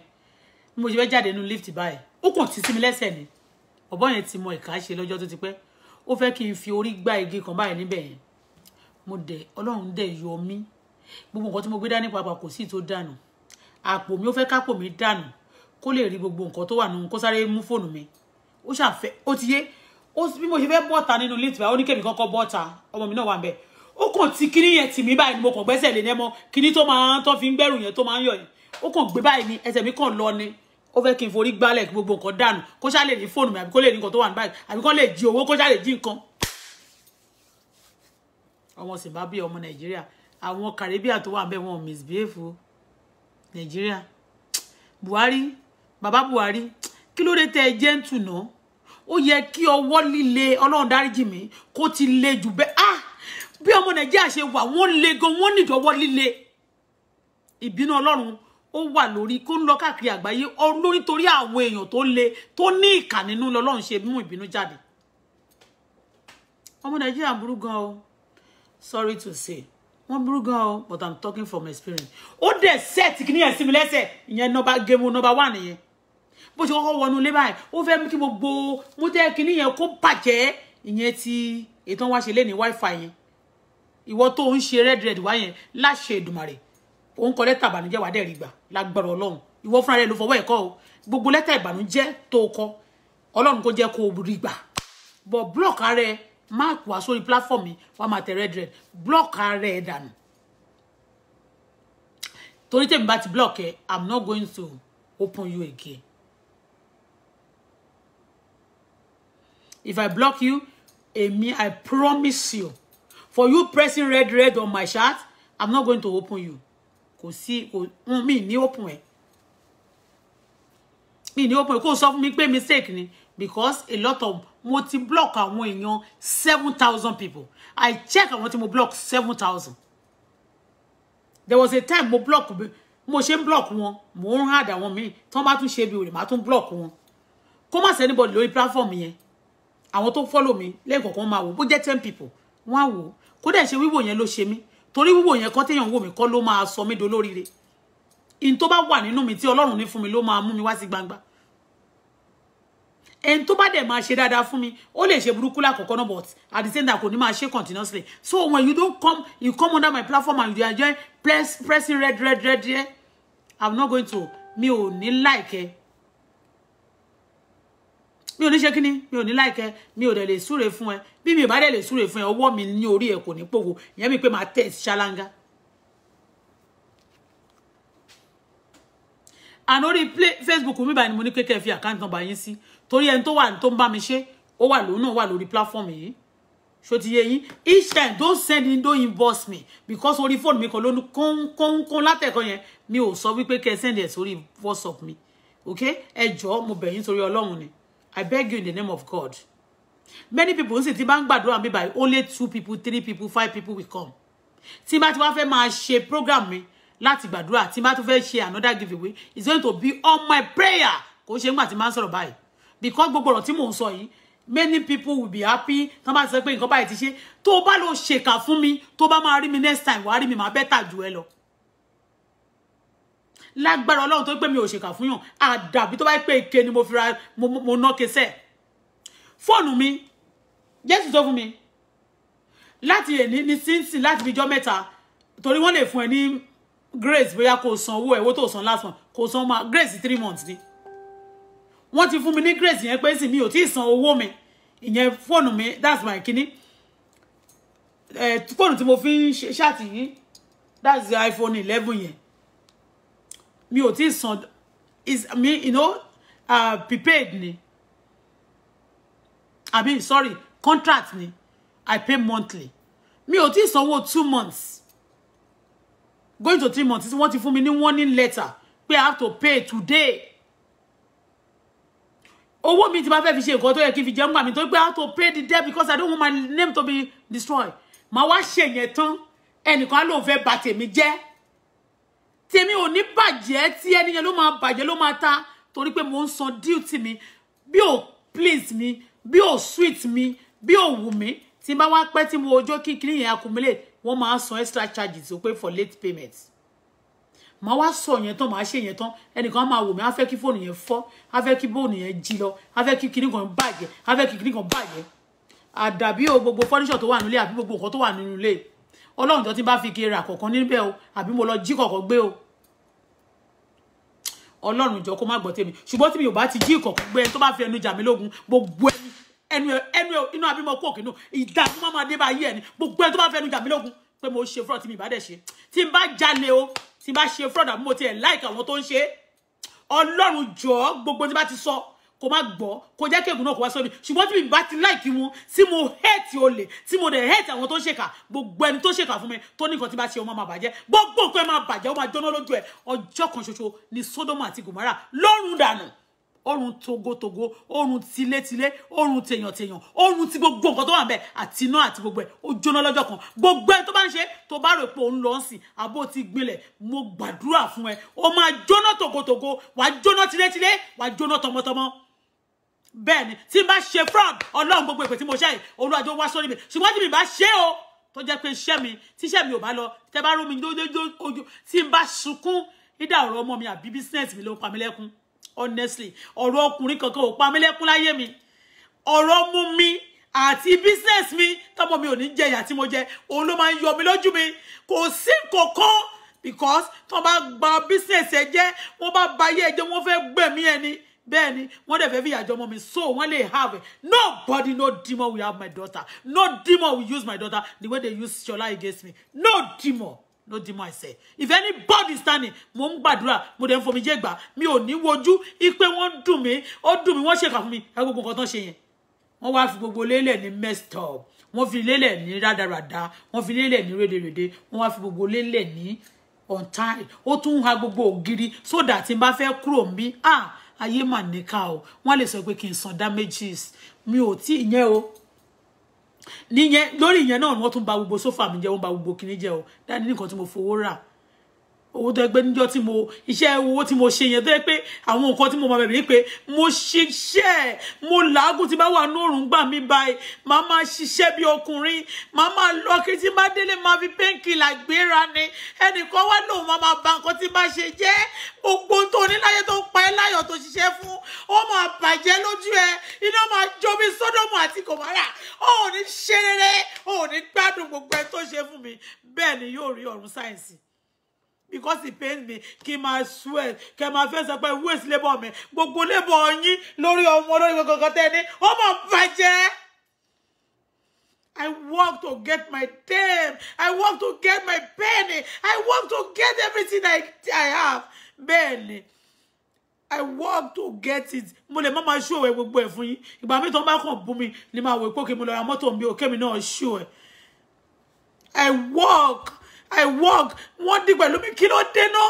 You be doing this all you these wicked people. You be doing it to me for a long time and you are still continue doing it. And you want me to keep John? You want me not to curse you? I will curse you. I don't know you, but God knows you. He will fit you out and he will disgrace you. He will destroy your capacity. He will destroy your glory. He will destroy your kingdom. He will destroy whatever. Into bá tún rẹ̀ sílẹ̀ lórí ó máa destroy ẹ̀ mọ́. Bẹ́ẹ̀ni. Because mi ò jalè mo ṣiṣẹ́ mi ní bẹ́ẹ̀ni mo ṣiṣẹ́ mi ní ibi tó ti kó aṣọ ní ibẹ̀ yẹn mo ti wá gbogbo ẹ̀ tán máa ti kó aṣọ tí máa rí tà àwọn aṣọ míì tí mo rí ibẹ̀ ni máa ti rí míì tí máa wò pé okay wọ́n ti taṣọ yẹn fún mi ní 200 níbì kan mo tún wá rí ní 150 so ibi tán ti kórè màá tún rà á mo jáde lọ mi ò jókòó but wọ́n máa rò pé mo kàn jókòó ni why do you want to be monitoring my life? I'm a woman of myself. Gbogbo yín tẹ́ mọ̀ mí lọ́sàn gangan àtolórin tí mo promote o àti gbogbo yín tẹ́ rí mi tẹ́ wá sọ ayín dogun fún mi ṣe bẹ́ẹ̀ rí mi lórí ìrìn ẹ̀dẹ̀ rí mi lórí iṣẹ́ lẹ ṣe mọ̀ mí àbí tí mi ò bá ṣiṣẹ́ bá lè ṣe fẹ́ mọ̀ mí gan tí bá jẹ́lé sí bitch. Why you so mean and wicked? Mi ò mẹ́tọ́ ṣe nínú yín o ṣùgbọ́n mo mọ̀ pé Ọlọ́run mọ̀ gbogbo yín tẹ́ ń gbomi jẹ́ lójú mi tẹ́ believe pé jù mí lọ àdàbí tí ẹ bá dá Ọlọ́run àdàbí tó bá jẹ́ ilẹ̀ dá Ọlọ́run ṣùgbọ́n tó bá ti jẹ́ Ọlọ́run ló dá gbogbo ènìyàn tí ẹ bá gbára wọn mi tó yìí Ọlọ́run máa pa yín lẹ́kún ẹ sunkún gbangba ẹ sunkún kọ̀ọ̀kan gbogbo tẹ kójọ tẹ ní kó máa bá nǹkan mi jẹ́ gbogbo ẹ máa jóná lọ́jọ́ kan bí Sódómù ṣe jóná tí Gòmórà jóná tí ò látúnṣe wọn ò ní gbórúkọ yín mọ́ ilé yín wọn máa fi gbàgbàdo láti ní write it down ẹkún lójoojúmọ́ ariwo ọ̀fọ̀ ṣe mọ̀ pé ẹ̀yin ilẹ̀ wọ̀n tì mí lẹ̀ mú mi sunkún Ọlọ́run fúnra ẹ̀ máa pa ẹ̀yin lẹ́kún ṣe bẹ́ẹ̀ ilẹ̀ mẹ́mi sunkún gbogbo ẹni gbomijẹ́ lójú mi Ọlọ́run tó dá ayé àti ọ̀run ló máa gbomijẹ́ lójú yín fúnra rẹ̀ ló máa pa yín lẹ́kún ló máa fún yín lẹ́gba ẹkún ló máa fún yín lóúnjẹ ẹkún ló máa fún yín láṣọ ẹkún ló máa dá gámẹ̀tì àti fìlà ẹkún sí yín ló máa fi dé orí yín àṣẹ yín lẹ́ṣọ ẹkún bẹ́ẹ̀ ló máa rí in Jesus name.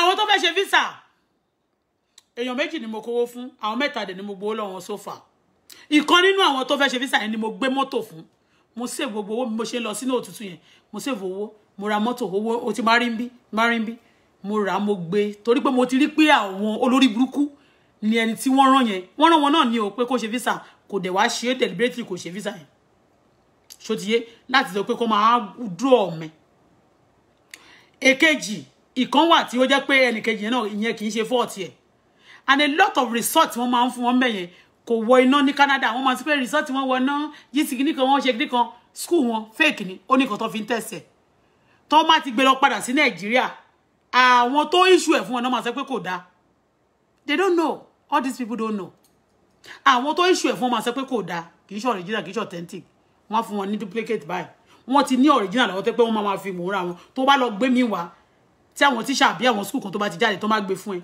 wọ́n máa fi wọ́n báyìí ni wọ́n ní dá wọn lóhùn a dẹ̀ máa ti san owó èmi kọ́ àwọn mẹ́ta yẹn mo try láti settle wọn mo dẹ̀ sọ fún ọ̀gbẹ́ni yẹn sanwó ẹ̀ ọdún òun ata visa ata fọ́ọ̀mù tó pọ̀ and àwọn èèyàn dẹ̀ ta fọ́ọ̀mù yẹn náà táwọn fúnra wọn fi ní idea láti máa fi ṣe fúnra wọn but those people I try as much as possible for me not to hold anybody a damn. Ìkan nínú àwọn obìnrin yìí mo send owó sí bó ṣe fún mi ní 500 níjọ́ yẹn mo pè lẹ́sẹ̀ mo tún jẹ́ kó gbọ́ mo ló fún mi 500 money but let's us pay the money only I pay also submit only they say the paper is not good this woman have been telling me this money you collect for form at the customer is not refundable for the form and wọ́n wá rè pé bóyá ó máa fún mi kò sí kọ̀kọ́ tẹ́ fẹ́ ṣe tó fẹ́ fẹ́ mi problem torí ẹni yẹn náà bú mi ṣe máa pè báyìí lórí fóònù ni pé I don't want problem o. Mo dẹ̀ fún wọn ní phone number mo ní see get your phone number this is your phone number the phone number of this person ó gbà èyí tí mi ò gbà gan ọ̀tọ̀ ó fún mi ọjọ́ tí bá gba $100 má gba 25 nínú ẹ̀ ibi tí bọ̀bọ̀ yẹn tó stingy tó $25 ló máa fún mi mo dẹ̀ mọ iye àti gbogbo bọ́n ṣe ti fi àt mi sí wọ́n mọ̀ àwọn ọmọ Nàìjíríà ló lọ bá o wọ́n sọ̀rọ̀ Pàṣọ yẹn Pàṣọ tó ò bá ṣọ́ ara ẹ̀ Pàṣọ tó ò bá ṣọ́ ara ẹ̀ Pàṣọ tó ò bá ṣọ́ ara ẹ̀ gbogbo ọwọ́ tí máa ń rí náà gbà mí báyìí mi ò bẹ̀rù yálà yẹ tí máa wá sí Nàìjíríà kò sí nǹkan tó lè ṣe fún mi mo sọ́sẹ̀ kò sí nǹkan tell anybody ọmọ mi tó máa ń bú kò sí nǹkan máa dúró tí ilé bá sọ pé mo ń jà wọ́n máa bèèrè lọ́wọ́ mi kí ló dé tí mo fi ń jà I'm a woman you terrorize me and then you want me to shut up my mouth you write me you bully me like this and you terrorize me like this you show you are a terrorist ṣọ́ ara ẹ̀ gbogbo ẹni tí ẹ bá tọwọ́ mọ yín bá ṣọ́ ẹ that's why you don't marry ṣé marriage yẹn ni kí ni gan ẹ̀yin tẹ́ marry ṣé Pasuma marry ni wọ́n ti gbé story ẹ̀ wá fún mi wọ́n ló ń fèyàn ṣòwò mo kò gbẹ́nu kúrò ń bẹ̀ ni wọ́n ló máa ń gbé èèyàn bóyá rọ́bó yóò tọ́ onítaisí ló sọ níjọ́ yẹn tí mo ń bọ̀ láti Ìkòròdú tí mo ń bọ̀ láti Ẹ̀pẹ́ mo ti sọ rí onítaisí yẹn ò dẹ̀ mọ̀ mí rí ó lóun rí ó ní bó ṣe máa rí Pasuma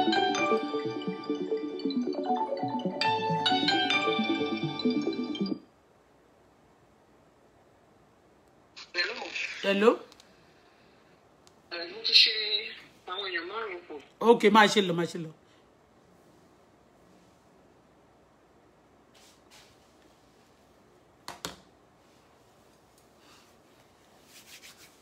Sarah ti sùn, olúbá bá mi ṣe remit yẹn, má bá mi ṣe another one. Wọ́n sọ̀rọ̀ fún mi, but nígbà mi máa jókòó, máa cool down. Mama wò pé kò kí tó bá ti ẹ̀ sọ kí ló kàn mí. But at the same time, tó bá léèyàn ṣèkà, tó bá dé ń bò, kí ni wọ́n fẹ́ máa have ìkà fún nílùú Nàìjíríà náà? Tó máa pe ìkà ní celebrity. Kí ni ìkà fẹ́ máa sá pamọ́? Wọ́n dẹ̀ máa dọ̀bálẹ̀ níwájú àwọn ọba àwọn kankan. Irọ́ ni, they should not be deceiving us. Tí ó bá dẹ̀ ṣe, excuse me, téèyàn ò bá ṣe mí rí, àwọn olórin tí ò ṣe mí rí, mi ò sọ̀rọ̀ wọn tí wọ́n bá gbọ́rọ̀ wọn. Ìgbà tí mo sọ bàbá kọ́ni tí mo ní Alájà Sàláwá ló sọ fún mi. Alájà Sàláwá fúnra wọn ló sọ fún mi pé nǹkan báyìí ni wọ́n sọ. Ẹni tó wálé tí mo ní mo suspect, tí mo sọ pé olópè mi ò mọ̀ rí. I don't know them. That's why when somebody say I'm an elderly person, why do you want to call me? Anything you want to say, write it under this platform. You need help, you are sick, bring the picture that you to confirm it. You are here and write your name number. Some people can check my account and my page, and then they will help you. Stop inbox me and tell me story and belittling me, my brain, and you know that you are lying. Only want to play game with people. Why tell your mama joke tell mama disturb her here? Money pass o jẹ mí lówó mo gbé so YouTube. Mo gbé síbẹ̀ nìyẹn. Prove yourself that irọ́ ni mo pa. Ẹ má máa play and keep and kẹ́ ló máa lo àwọn body care pé wọ́n ṣe àyà. Àwọn kò lè pààyàn kan dúró tí kò lè sẹ́ni tó lè pè mí. Kò sí kò tẹ́ lè ṣe ju eléyìí. I'll be exposing you. Tẹ́ bá jẹ́ kórìí mi gbóná, máa padà wá máa sọ̀rọ̀ yín kò sí nǹkan tó fẹ́ ṣẹlẹ̀. If you trouble me, I trouble you. A fẹjọ́ yín sun gbogbo àgbáyé. Tí bá bẹ̀rẹ̀ sí pé yín terrorist, pé Nigeria is a terrorist country. Buhari gan dá sí àwọn tí ó bá fẹ́ kí wọ́n bẹ́ẹ̀ ni we go back to it. Anybody tó bá ti ṣe bẹ́ẹ̀ ni tí èèyàn bá wáyé oyogun jà ní ọmọ mi wà ńbẹ̀ ìyẹn olórí burúkú tó ugly tinú tiwa tí bá bẹ́ẹ̀ wà ní Canada for 41 years. He have nothing to achieve. Ètò ló ń gbalẹ̀ yẹn náà sọ pé why can't you sell this thing and get small one? Ètò nílé yẹn. Why will I sell my dining? Ṣé o mọ bí tí mo ti ń bọ̀ ni? Èyí tí mo ń lò ní Nàìjíríà ó dáa jẹ lé lọ. Má bù báyìí náà lórí ẹ̀. But ìyẹn tó wá jẹ́ designer. Dion ni.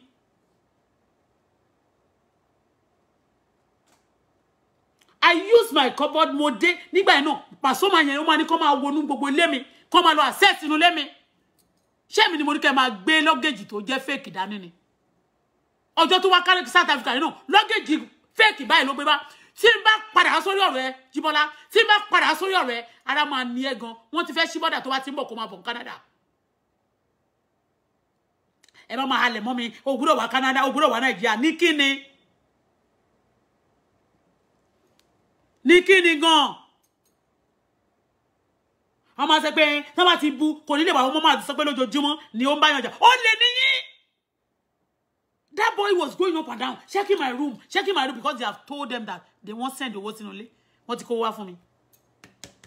I don't want to put that boy down. He mean, if I put us in trouble, ni. Maso ko pe mi. Ibo se lo ohun se yen, mo le gbe mo ni date. Ma gbe sibi, you think you smile with me now? Nje lo ti wa so pe, e tún pe Alhaji boyo ma wo se fún yín. Anybody ma wo se fún mi? Boya wo se fún yín, fún wo se fún kíni? Wo se fún kíni gan? Anybody ma wo ṣe fún mi? Ó pè mí ńjọ́ yẹn, ó fẹ́ máa wádìí mi ni kó wo ṣe fún ni. Èmi fẹ́ mi fara mi be anybody. I just want to show you love that I love you. Tí bá dé show pé mo love tó bá lo hate me, that's your headache. That's your Ọlọ́run ko wá pọ̀ nìyẹn. Àdí bá dé lọ́kọ, but ibi tí mo ti kúrò. Ẹni bá lọ máa dá mi padà, bí Ọlọ́run máa bá mi dá padà sínú grave. Ọlọ́run máa bá mi gbé ẹni lọ padà sínú grave ní kíákíá. I don't want anybody tí bá ti sọ pé mo ó dàrọ fún ó ti dàbí ìgbẹ́ni yẹn ti retract tí bá pọ́n ẹlé tó dàbí egbin lójú mi tí mo pọ́n ẹlé tó bá máa jábọ́ ó máa bó bá ṣe behave sí mi máa ṣe behave sí ẹ.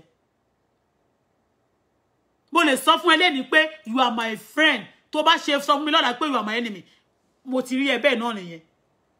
Tí bá sọ pé you are my sister tó bá sọ lọ́la tó bá sọ pé I'm not you are not my sister, you are this to me mo ti rí ẹ bẹ́ẹ̀ náà nìyẹn.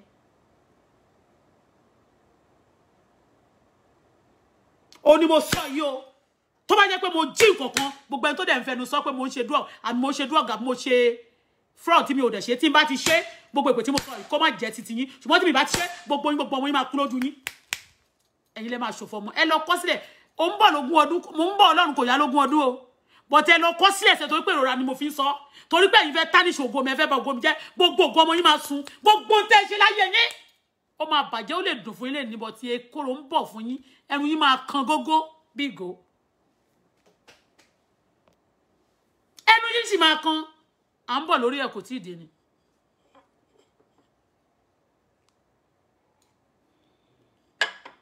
jẹ́ ń pé ẹ máa send ẹ̀ síbẹ̀ ìtọ́ bá ti ṣe ń sìn a máa send owó sí.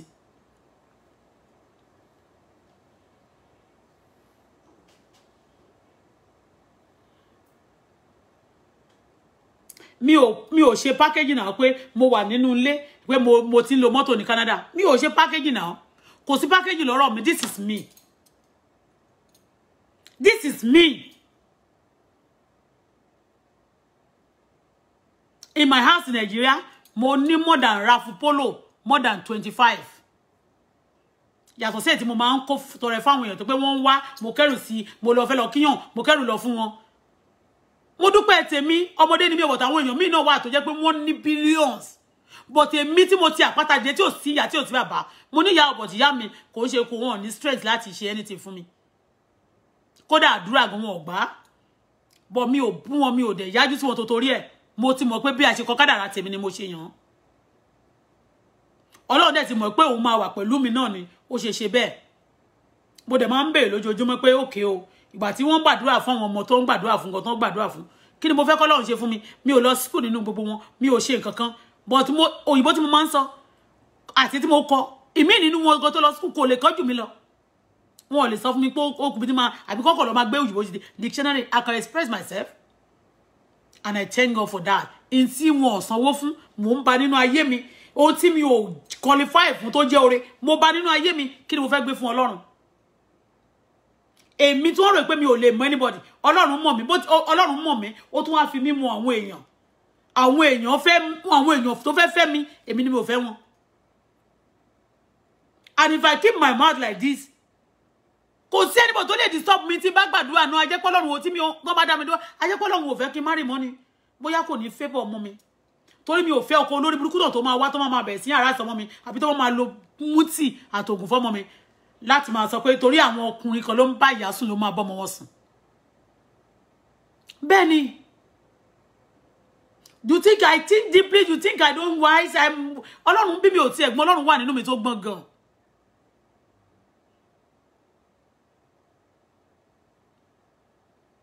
gbogbo tí mi ò ṣe láyé gbogbo ẹni tó rà mọ́ mi ẹrù tó ní lé ẹrù tó táwọn mi ò ní rù tó ní lé ẹrù tó máa wo àwọn ọmọ ẹ Ọlọ́run á dìlé wọn lórí bọ̀ mo ń bọ̀ lórí ìwà Paso yẹn rísì tí gbogbo olórin fi márì tí Paso fi márì Paso nìkan ni ò márì gbogbo olórin wọ́n dẹ̀ sọ fún mi wọ́n ní Paso máa ń gbéyàn pa wọ́n ló máa ń gbé àwọn aṣẹ́wó wọ́n ló máa ń lò wọ́n Ọlọ́run Elédùmarè ń gbọ́ tí bá fi purọ́ mọ́ oníta ẹsí tó sọ̀rọ̀ yẹn oníta ẹsí yóò ṣáà mọ̀ mí rí mo ń bọ̀ jẹ́ mi ò gbé mọ́tò láti ẹ̀nà Ẹ̀pẹ́ ṣé mo pé àwọn náà máa ṣìkà wọ́n náà máa make sure pé mo fẹsẹ̀ rìn náà ìjà mo fẹsẹ̀ rìn wọ́n ní wọ́n make sure pé ibi tí mo gun mọ́tò dé mo fẹsẹ̀ rìn débẹ̀ wẹ́ẹ́ kí ló ṣe mo dúpẹ́ tèmi Wúrùjí Kàṣámù may you so rest in perfect peace o jọ wọ́n sà may you rest in perfect peace ó fi gbogbo mọ́tò olé àti dúkìá ẹlòmíì ló máa gùn báyìí ló máa lò wọ́n ti lọ ẹsẹ̀ wọn ṣáwà ń bẹ̀ tó bá jẹ́ pé mo yàn tiẹ̀ wá ní kán ní kádàrá kan fẹsẹ̀ rìn for some time kán máa ṣe kán wà láyé wọ́n máa wò pé wọ́n fi wọ́n ṣe ẹ̀yẹ́ bọ̀ wọ́n ti lọ ọ̀pọ̀lọpọ̀ ló wà bẹ́ẹ̀ tó lówó tó ní mọ́tò tán fi sílẹ̀ so bí mo fẹsẹ̀ rìn déyè ṣèbẹ́sẹ̀ mi ni ṣèbẹ́ lómi náà ti gba mọ́tò náà gba gbogbo lọ́wọ́ ẹ̀ ni wọ́n tún ti kírípù wọn ṣèbẹ́sẹ̀ mi ni mo ṣe fi rìn tẹ́ bá bú mi lẹ́yìn tẹ́ rí pé ẹ̀kọ́ yẹ̀yẹ́ mi ẹ̀kọ́ fi mi wọlé Ọlọ́run máa fi yín wọlé tọmọtọmọ kó ṣe mi lẹ́ ṣe fún but ilé tẹ́ bá burúkú tẹ́ máa ń ṣe náà you are doing to yourself bó tó pé wọn bá sọ pé wọ́n máa make sure pé mọ́tò tó kọ tó bí sí yẹn a máa make sure pé ta ó máa gba gbogbo nǹkan ẹ̀ ní gbogbo ẹ̀ pátá la máa bàjẹ́ fún tẹ́ bá sọ mi ò ní gbé taisi débi pé taisi máa sọ pé Paso ń jalè mi ò ní gbé taisi kégbé máa sọ pé ó sọ mi ó lóun gbé ó ní wọ́n pe ẹnìkan pé òun pé kó lọ gbé aláṣẹ́wó wá lóru that's 1 o'clock ó ní Paso dúró sí ẹ̀gbẹ́ kan báyìí ní Korodo you want me to come back to your story ní Paso ó ló dúró ní ẹ̀gbẹ́ kan báyìí ní Korodo ó lọ́jọ́ ìlú mọ̀ pé Paso ò ga bí àwọn ṣe máa ń rí gbòrògbòdò yẹn ó ló dẹ̀ wá ó ní kò dẹ̀ sọ̀rọ̀ olórí skinny bo ní bó ṣe máa rí gbà mí nìyẹn gbà mí ò máa rí ṣe olórí chenchele in fact bó ṣe sọ̀rọ̀ ńjọ́ yẹn ni mo fi mọ̀ pé tòótọ́ ni ó ló dẹ̀ máa ti ń sọ níbi bí tó ti ń gbọ́mọ yẹn náà pé wọ́n tó bá ti gbé àwọn ọmọ yẹn wọ́n rí wọn mọ́ onítàìsí bóyá fi bàjẹ́ bò níbo nítorí onítàìsí ṣe fẹ́ bàjẹ́ bọ́ọ̀lù ní tẹ̀sẹ̀ ṣe fẹ́ bàjẹ́ nítorí pé kò mọ̀ mí rí tẹ́lẹ̀ mi ò dẹ̀ bitter. Let me say you, I'm not bitter for what they have done for me. Bóyá ọkùnrin kò fẹ́ mi, I'm not bitter because of that. But don't just be dragging me on the floor. Kẹ́ máa ní kó máa yọ mí lẹ́nu. Kẹ́ ìtí mo bitter lé lórí ni bẹ́ ṣe ń treat me, then treat ọmọ mi. I'm not bitter the way if anybody rejected me. If you reject me, the person that better than you will accept me. That is God.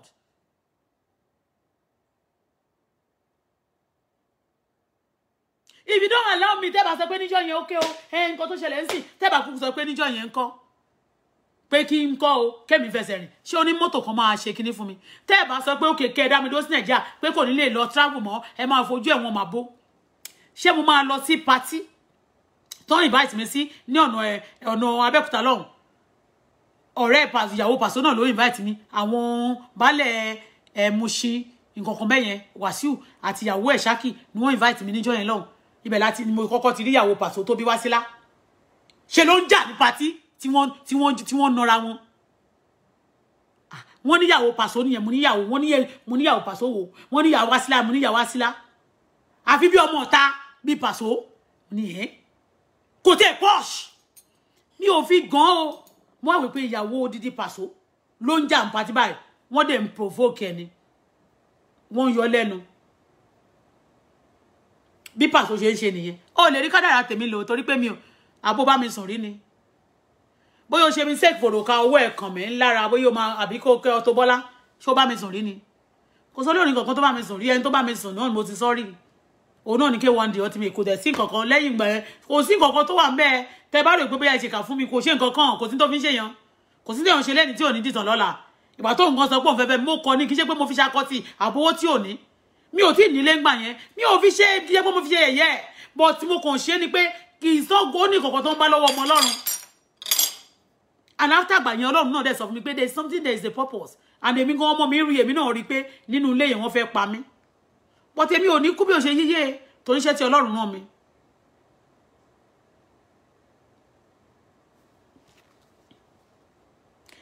My darling, you are listening to me now. Àbúrò mi tó dá òun gbọ́ mi báyìí a máa ṣe mí sí tí ọmọ mi ò fẹ́ dààmú Sarah tó bá ti jí màní tó bá ti lè ṣe remin because àwọn remin tí wọ́n fún mi problem ara ẹjọ́ oríṣiríṣi report wọn ti report mi náà ni is doing fraud yo is doing this o wọ́n competition mi under net mi ò dẹ̀ ṣe nǹkan kan fún yín mo sá Nàìjíríà náà ní ìgbà tó dẹ̀ bèrè lọ́mi kí ló ṣẹlẹ̀ mo ṣàlàyé gbogbo mo ṣe trouble mi I have to write everything so bí mo ṣe write ẹ̀ gan mo tún wò pé àbí tí ìbá jẹ́ pé bóyá wọn Ọlọ́run ló yọ mí pé mi ò tí lọ withdraw ẹ̀ bá ti pa ọ̀tá mi dànù mo tún wẹ̀ ní wọn tún máa ṣe mí but ẹ dájú ṣé mi mo ṣe yín ni a ní gbogbo èèyàn tó bá súnmọ́ pàṣọ ẹ sọ fún kọ́ lọ márì kí ló dé ó bá yé obìnrin náà jẹ́ bá yé obìnrin tóbìnrin náà bá lọ pátí kò ṣe pé obìnrin yẹn dédé ń jà o ìyá wá sílẹ̀ yẹn kò dédé jà wọ́n máa ní kó máa disturb ẹ ni wọ́n máa ní kó máa disturb ẹ ni ṣóògùn owó tẹ̀yìn ṣe ni pé kẹ́ má jẹ́ kọ́kàn yẹn balẹ̀ ìwọ tó bá ṣe pé kọ́kàn mi má balẹ̀ tó jẹ́ pé kẹ́ máa rí obìnrin láti máa bà wọ́n nínú jẹ́ ni ọkàn tí ò ní balẹ̀ gbogbo obìnrin tó wà láyé gbogbo olórin pátápátá rẹ̀ ti má rí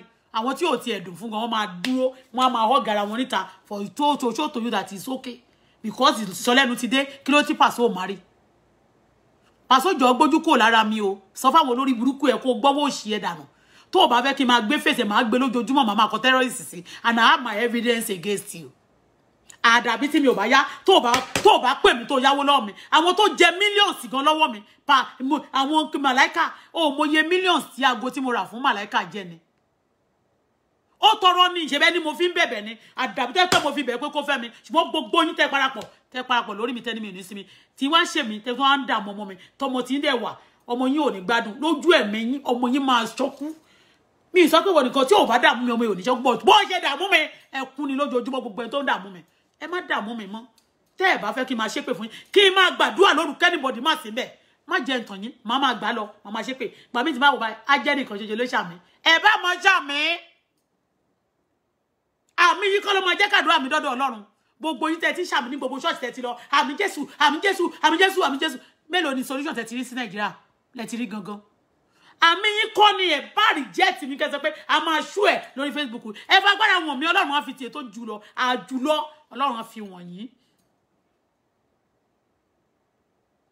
ìyàwó ẹ̀ yẹn ìyàwó sílẹ̀ yẹn ó jà báyìí wọ́n máa ní kọ́ máa wọ́rì ẹ̀ ni torí pé wọ́n fẹ́ kó wà nílé wọ́n fẹ́ lo wọ́n ti fi ṣògùn owó so owó tó bá wà nínú ilé ó máa dẹ̀rọ onúkú ni wọ́n ló kú so ti yé bẹ́yẹn wọ́n fẹ́ kó wà nílé inú ilé ni wọ́n fẹ́ kó máa wà capture yẹn wọ́n fẹ́ kó wà nínú ilé tó bá ti lè wà nínú ilé ó máa wà depressed kú ni ìyẹn ó ti mọ̀ pé ó wá máa manage wọ́n máa fi owó yẹn bọ́n ṣe rówó yẹn wọ́n máa ṣe bíi pé wọ́n ń tọ́jú ọmọ wọn wọ́n máa ṣe bíi pé wọ́n ń tọ́jú ọmọ yẹn irọ́ ni ṣe sàkámàjẹ agbára òkùnkùn ní agbára òkùnkùn tí n bá tún rí ọwọ́ kọ́wọ́ àwọn èèyàn tó ti dá orúkọ pàṣọ nílùú Canada yìí tó dẹ̀ máa tún gbé picture Alhaji jáde wọ́n ti wọ wọn ò dárúkọ màláìkà bẹ́ẹ̀ yẹn tí n bá tún rí ọwọ́ jákujàku pàṣọ wàá jẹyún ẹ̀ níṣu èmi mo sọ bẹ́ẹ̀ fún ẹ màá sọ fún ẹ pé Ọlọ́run kò kọlà bẹ́ẹ̀ ni Ọlọ́run kì í ṣọmọ Ìlọrin ṣo ní Ìlọrin ló ti wá màá sọ fún ẹ pé Ọlọ́run kì í ṣọmọ Ìlọrin tó bá tún ṣe mi ò ní ògo mi ò ní kankan ṣùgbọ́n èpè ni máa fi bá tiẹ̀ jẹ́ fún ẹ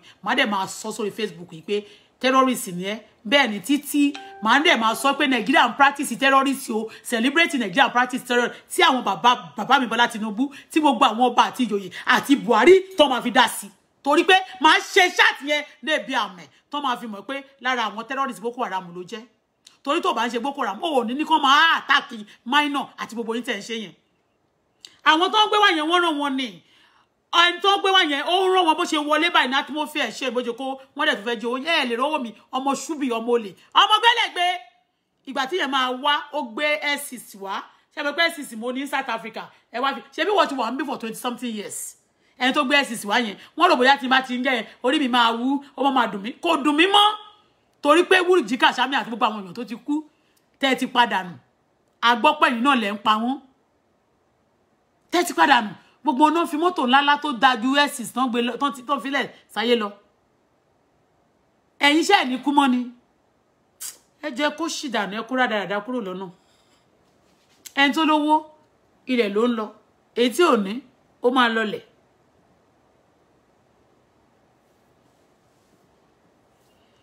ó máa lọlẹ̀ mi ò ṣe nǹkan kan fún yín mo ti move on mo tún jáde níyàn ọmọ mi tí wọ́n jáde ẹ jọ̀ọ́ ẹ má bínú ṣó ìyàwó lọ́wọ́ mi àdàbí mo tún máa post gbogbo picture yín ẹ̀yin olórin yẹn gbogbo ẹ̀ ní máa dà sórí social media nsìn máa tún post ẹ̀ fún yín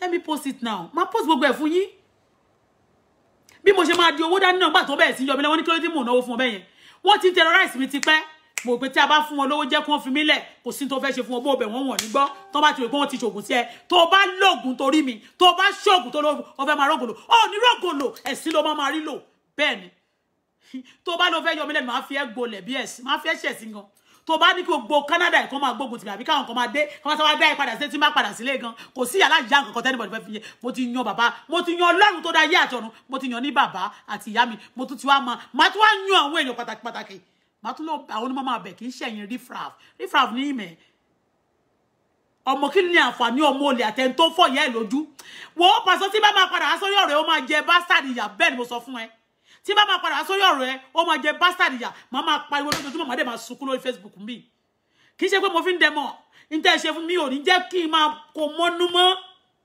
àwọn tó wá kó oúnjẹ nínú ilé ń jẹ́ ń sílẹ̀ àtijọ́ ẹ̀ lọ́jọ́ tí mo ti jẹ oúnjẹ yẹn ṣe ni inú ń dùn mí oyè ògúdọ̀ fọ́ mi ẹ̀gbọ́n ògúdọ̀ dùn mí mo máa ta gbogbo fíjọ yín padà sórí Facebook ń bí ṣe ẹlẹ́ẹ̀kì ń gbọ́ mi èmi gan sọ fún yín pé mi ò ní gbà fún yín kí ni mo ṣe fún yín ọmọ kékeré tí mo gbé sọ́wọ́ ẹ̀dẹ̀ ń búlẹ̀ ọmọ tèmi ẹ̀dẹ̀ ń búlẹ̀ ọmọ mi ìyẹn gbá ọmọ mi jáde tó ti ọmọ mi sunkún for 2 days ẹmọ mi á sunkún mẹ́rin máa sọ pé ẹ máa sọ ọmọ nù ìyẹn mi kọ́ ọmọ yín máa kú ni ẹ̀yin lè máa sí ọmọ ò ní sí yín sẹ́ ẹ ọmọ ẹ̀ ní sí ọmọ ò ní sí yín sẹ́ ẹnikẹ́ni tí bá gbàdúrà fún tó ṣe burúkú sí mi tí mo ń súre fún tẹ̀mí ọmọ ẹ̀pọ̀ta ni àdúrà tí mo bá gbọ́ máa di ègún lórí ẹni bẹ́ẹ̀ àdúrà ẹlòmíràn máa sọ pé tí bá ṣépè tán ni ẹlòmíràn gbọ́ ọmọ ẹ̀ síbẹ̀ yẹn ọmọ òun wà òkè ó ṣe kíníkan ẹ tó burúkú ọmọdé burúkú òwú ẹ̀yìn wò ní ọjọ́ kankan lórí wẹ́rẹ́ ń pa yẹn àwọn kan ti ṣe bẹ́ẹ̀ ní South Africa wọ́n ti ṣe bẹ́ẹ̀ ní Nàìjíríà wọ́n ṣe bẹ́ẹ̀ mo gbà tí wọ́n ṣe 4 years tí mo fi wà no trouble àwọn tó ṣe fún mi wọ́n rẹ́rìn ní pé wọ́n ti ṣe mo jáde wọn pé 2 weeks tán fi kú dànù ọ̀tá mi ò ní gbáyé mi ò dẹ̀ gbàdúrà pé Ọlọ́run kó revenge bọ̀ wá ṣèkà fún mi màá sunkún màá ní ìrora bẹ́yẹn wàá lọ fẹ́ gbáyé o fẹ́ gbé abó ti gbé ni o lè gbáyé tó bá gbé mọ́ àrí dáadáa fún ẹni ẹ̀yin tó yẹ pé wọ́n ṣe é ní ti coronavirus wá ṣé ìmọ̀ye tẹ́ ti sọnù ni majority owó ẹlòmíì tó ná owó àwọn United Nations ni náà many people ni wọ́n fi owó yẹn ni wọ́n fi personal account wọn ni wọ́n fi gbogbo ẹ̀tọ́ tó yẹ kí Nàìjíríà gbà kò ń ṣe Bọ́lá Ahmed Tinubu kò ń ṣe Buhari a lot of wicked things ó ṣẹlẹ̀ nílùú Nàìjíríà you are so wicked you are so wicked bàbá mi Bọ́lá Ahmed Tinubu yàwọn náà ni àwọn náà ló jẹ́ kí n sọ̀rọ̀ sí wọn yẹn torí mo need attention wọn and this time around wọ́n máa dá sí ẹ̀yẹ kan tún jẹ́ kí n gbé wá lẹ́lẹ́kejì bàtà ìbá bẹ̀rẹ̀ sí pariwo ẹ gbà mí lọ́wọ́ Nigeria terrorist o Nigeria is practicing terrorism o Nigeria is practicing terrorism wọ́n á béèrè pé àwọn olóhùn practice ẹ̀ wọ́n á dẹ̀ ṣàlàyé nǹkan tó ṣẹlẹ̀.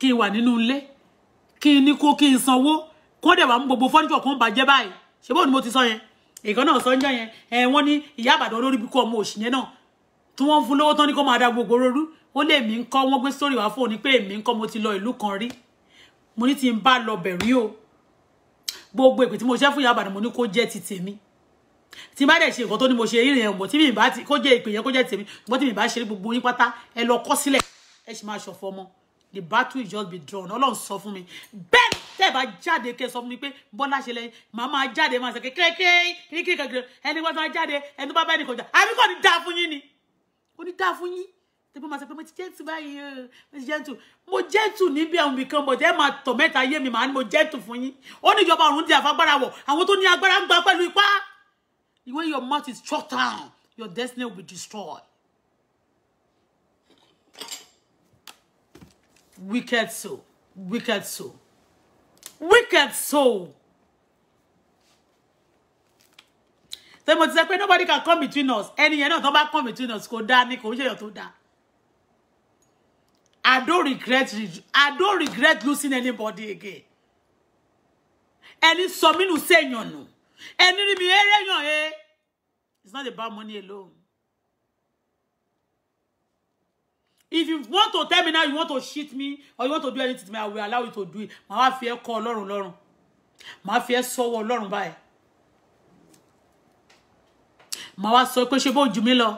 Mo fẹ́ mọ̀ bóyá wọ́n ló dá Ọlọ́run àbọ̀ Ọlọ́run ló dá ẹ. Mo fẹ́ mọ̀ bóyá wọ́n ló ju Ọlọ́run lọ àbọ̀ Ọlọ́run ló ju ẹ lọ.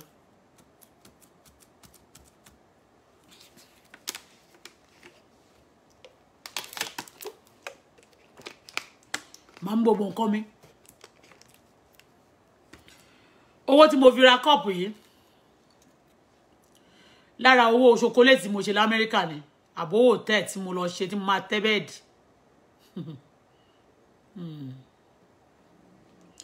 àwọn yòókù eléyìí nìkan ni èyí tó dẹ̀ kù ó tí wọ́n kan lọ́wọ́ ẹyọ kan ni ìyẹn mi pé wọ́n ṣe fẹ́ kí n máa fi cup mú mi lélẹ̀ ó mọ̀ọ́mọ̀ ni o kò ń ṣe pé ó ṣe mistake o.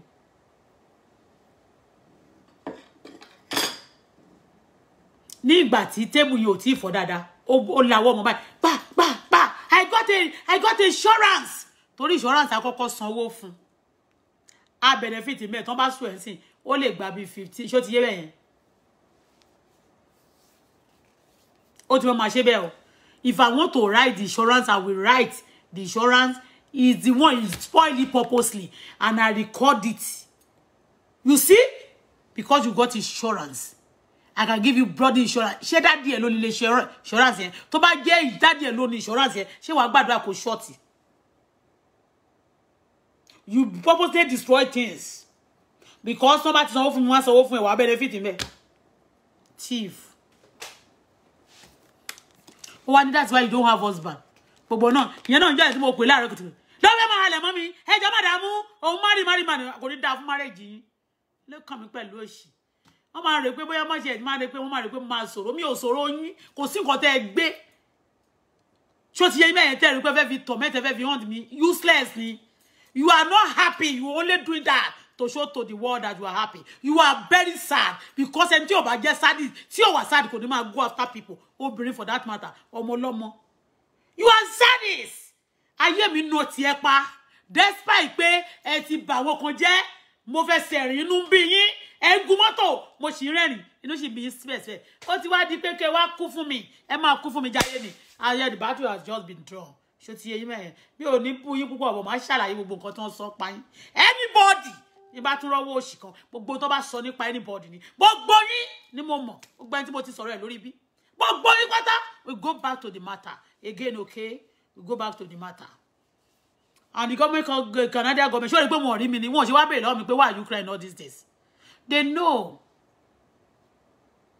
wọn ṣe wá gbé mi pé o ti disturb ìlú wọn jù wá máa lọ because they know before I could be crying like this ọjọ́ tí mo lọ sọ́fíìsì kan lásán wọ́n fẹ́ fún mi lówó omi jáde lójú mi ní tí mo rò ní pé Ọlọ́run tí má dẹ̀ kó tí má kó owó èmi tí mò ń fún yàn wọ́n fẹ́ fún mi lówó tí ò tó owó tí mo máa ń fáwọn èèyàn I cry wọn ò jẹ́ ń bọ́ ta níta wọ́n ní mi gbọ́dọ̀ jáde báyìí torí wọn ò gbọ́dọ̀ ro ẹkún lójú mi Canadian government táwọn òyìnbó bá jáde tán bá rí pé mo ń sunkún wọn máa park wọn dúró pé ta ló intimidate mi but you bring me to Korodo ẹ máa tẹ̀lé mi kiri ẹ máa wílé mi ẹ máa terrorize mi ẹ máa ṣe pé kì í ṣe terror gbogbo yín pátá tẹ́ ti wà nínú game tí mo dárúkọ yín none of you tó yọ sẹ́yìn bẹ́ẹ̀ ni mi ò tẹ́ tì yín o ẹ jẹ́ máa ṣe lọ bẹ́ẹ̀ ẹ jẹ́ ó máa lọ bẹ́ẹ̀ ní tó bá ti níbẹ̀rẹ̀ máa ń lòpin òpin ti dé bá yín ìlú yín ti ń lù kò gbá ẹ̀dẹ̀ ti yá ìlú yín ti yá bẹ́ẹ̀ ni ìlú yín ti yá èmi Bọ́lá Fọláṣadé mo rí ni Ọlọ́run sọ fún mi ìwọ ẹ̀díẹ̀ gàgàrà tó sọ pé ò ní fẹ́ kí n mímọ́ láyé ọ̀run ti gé ẹ lọ́rùn ọwọ́ mi ni Ọlọ́run fi ọ̀bẹ náà sí ó gé ẹ lọ́rùn nígbà tó ti gé lọ́rùn tọ́lọ́run ti fi mí wọ̀n ẹ tó ti fi wọ̀n mí báyìí ó ti gé ẹ lọ́rùn mo tún wá rí ìwọ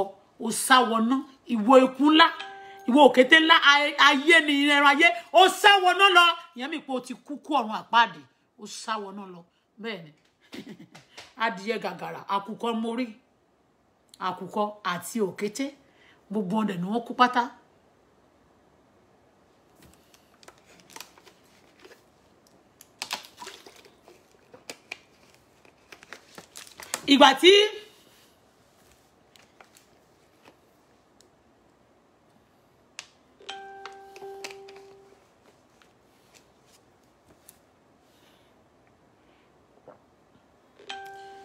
ìgbà tí kí lorúkọ ẹ̀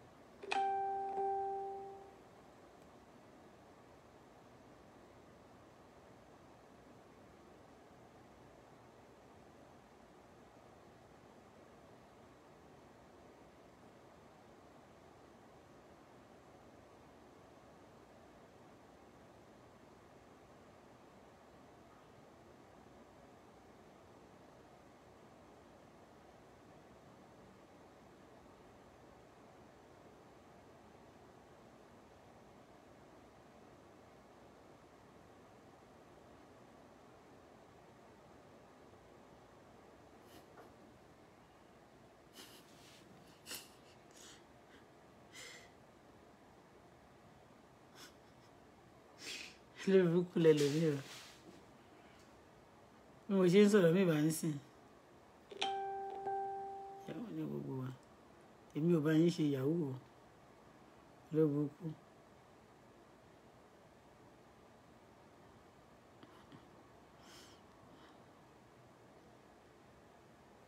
Olè.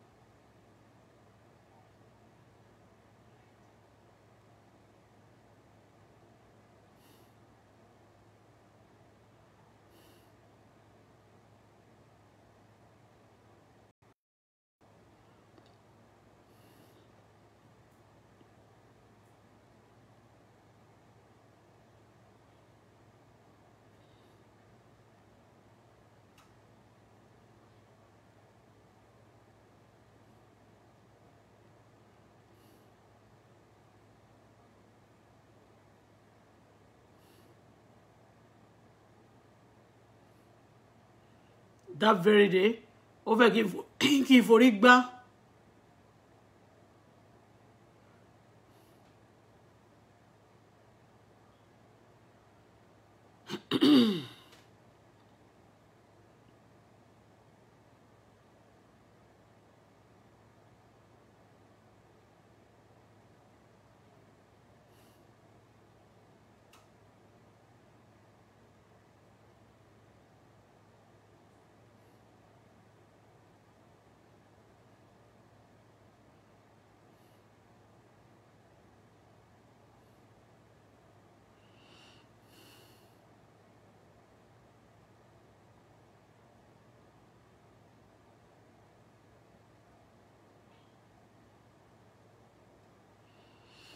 Thank you very much, guys.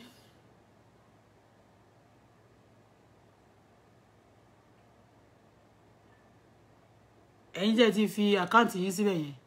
Expect.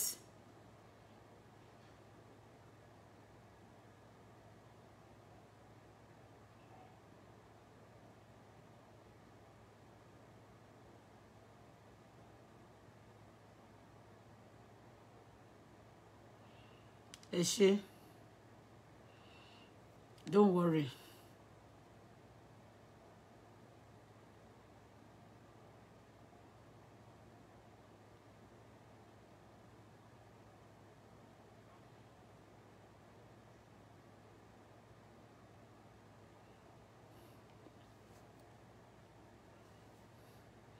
I will send you more. I'm coming, okay?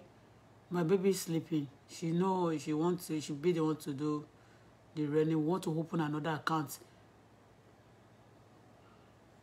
Me fẹ́ send owó mi ò lè send owó competition disturb èèyàn sọ oríṣiríṣi kọ oríṣiríṣi go after me kọ́ máa lọ pariwo kọ́ máa jẹ́ kọ́ máa pariwo mi tó mọ́ wà bọ́n ṣe máa ń ṣe fún ìyàwó Pàṣọ yẹn náà nìyẹn torí pé wọ́n máa fẹ́ kó jókòó sílé wọ́n ti lo oògùn fún kọ́ máa pè léèyàn burúkú kọ́ máa lè máa sọ pé òun ló bad tí wọ́n fi ṣe dáadáa fún olóògùn nìyẹn gbogbo yín ẹ ṣọ́ra yín o ẹ ṣọ́ra yín.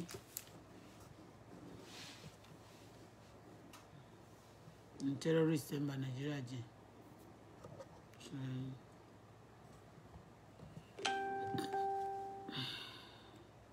Ẹnìkan dẹ̀ wọ́n ó ń lítà fóònù mi I'll put it aside. Ìyàwó lẹ́yìn ọmọ òṣì tẹkọ̀ máa tẹ̀tí ṣe ti ẹ̀yìn gúrùpù tẹ́ńtẹ́ ṣe ti ṣe mo ti fọ́ ẹ̀sìn yín.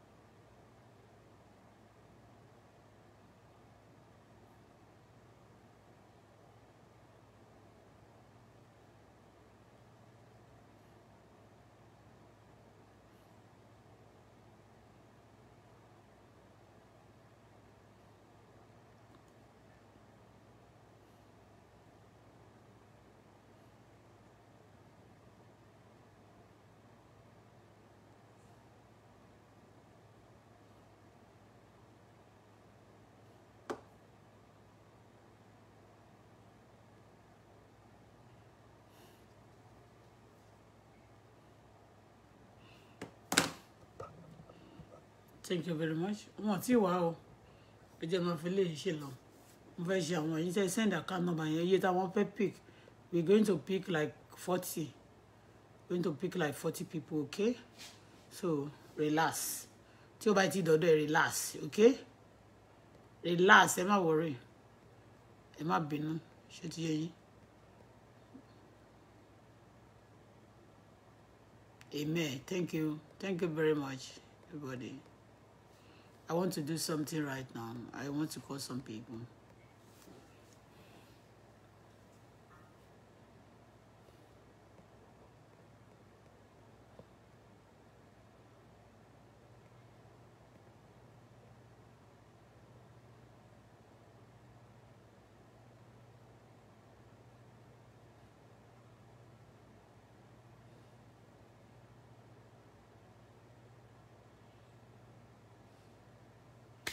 Bye bye for now. Mo ṣì lè padà wá. Wọ́n ti fix Wi-Fi wa. Ẹ ṣé. I want to work.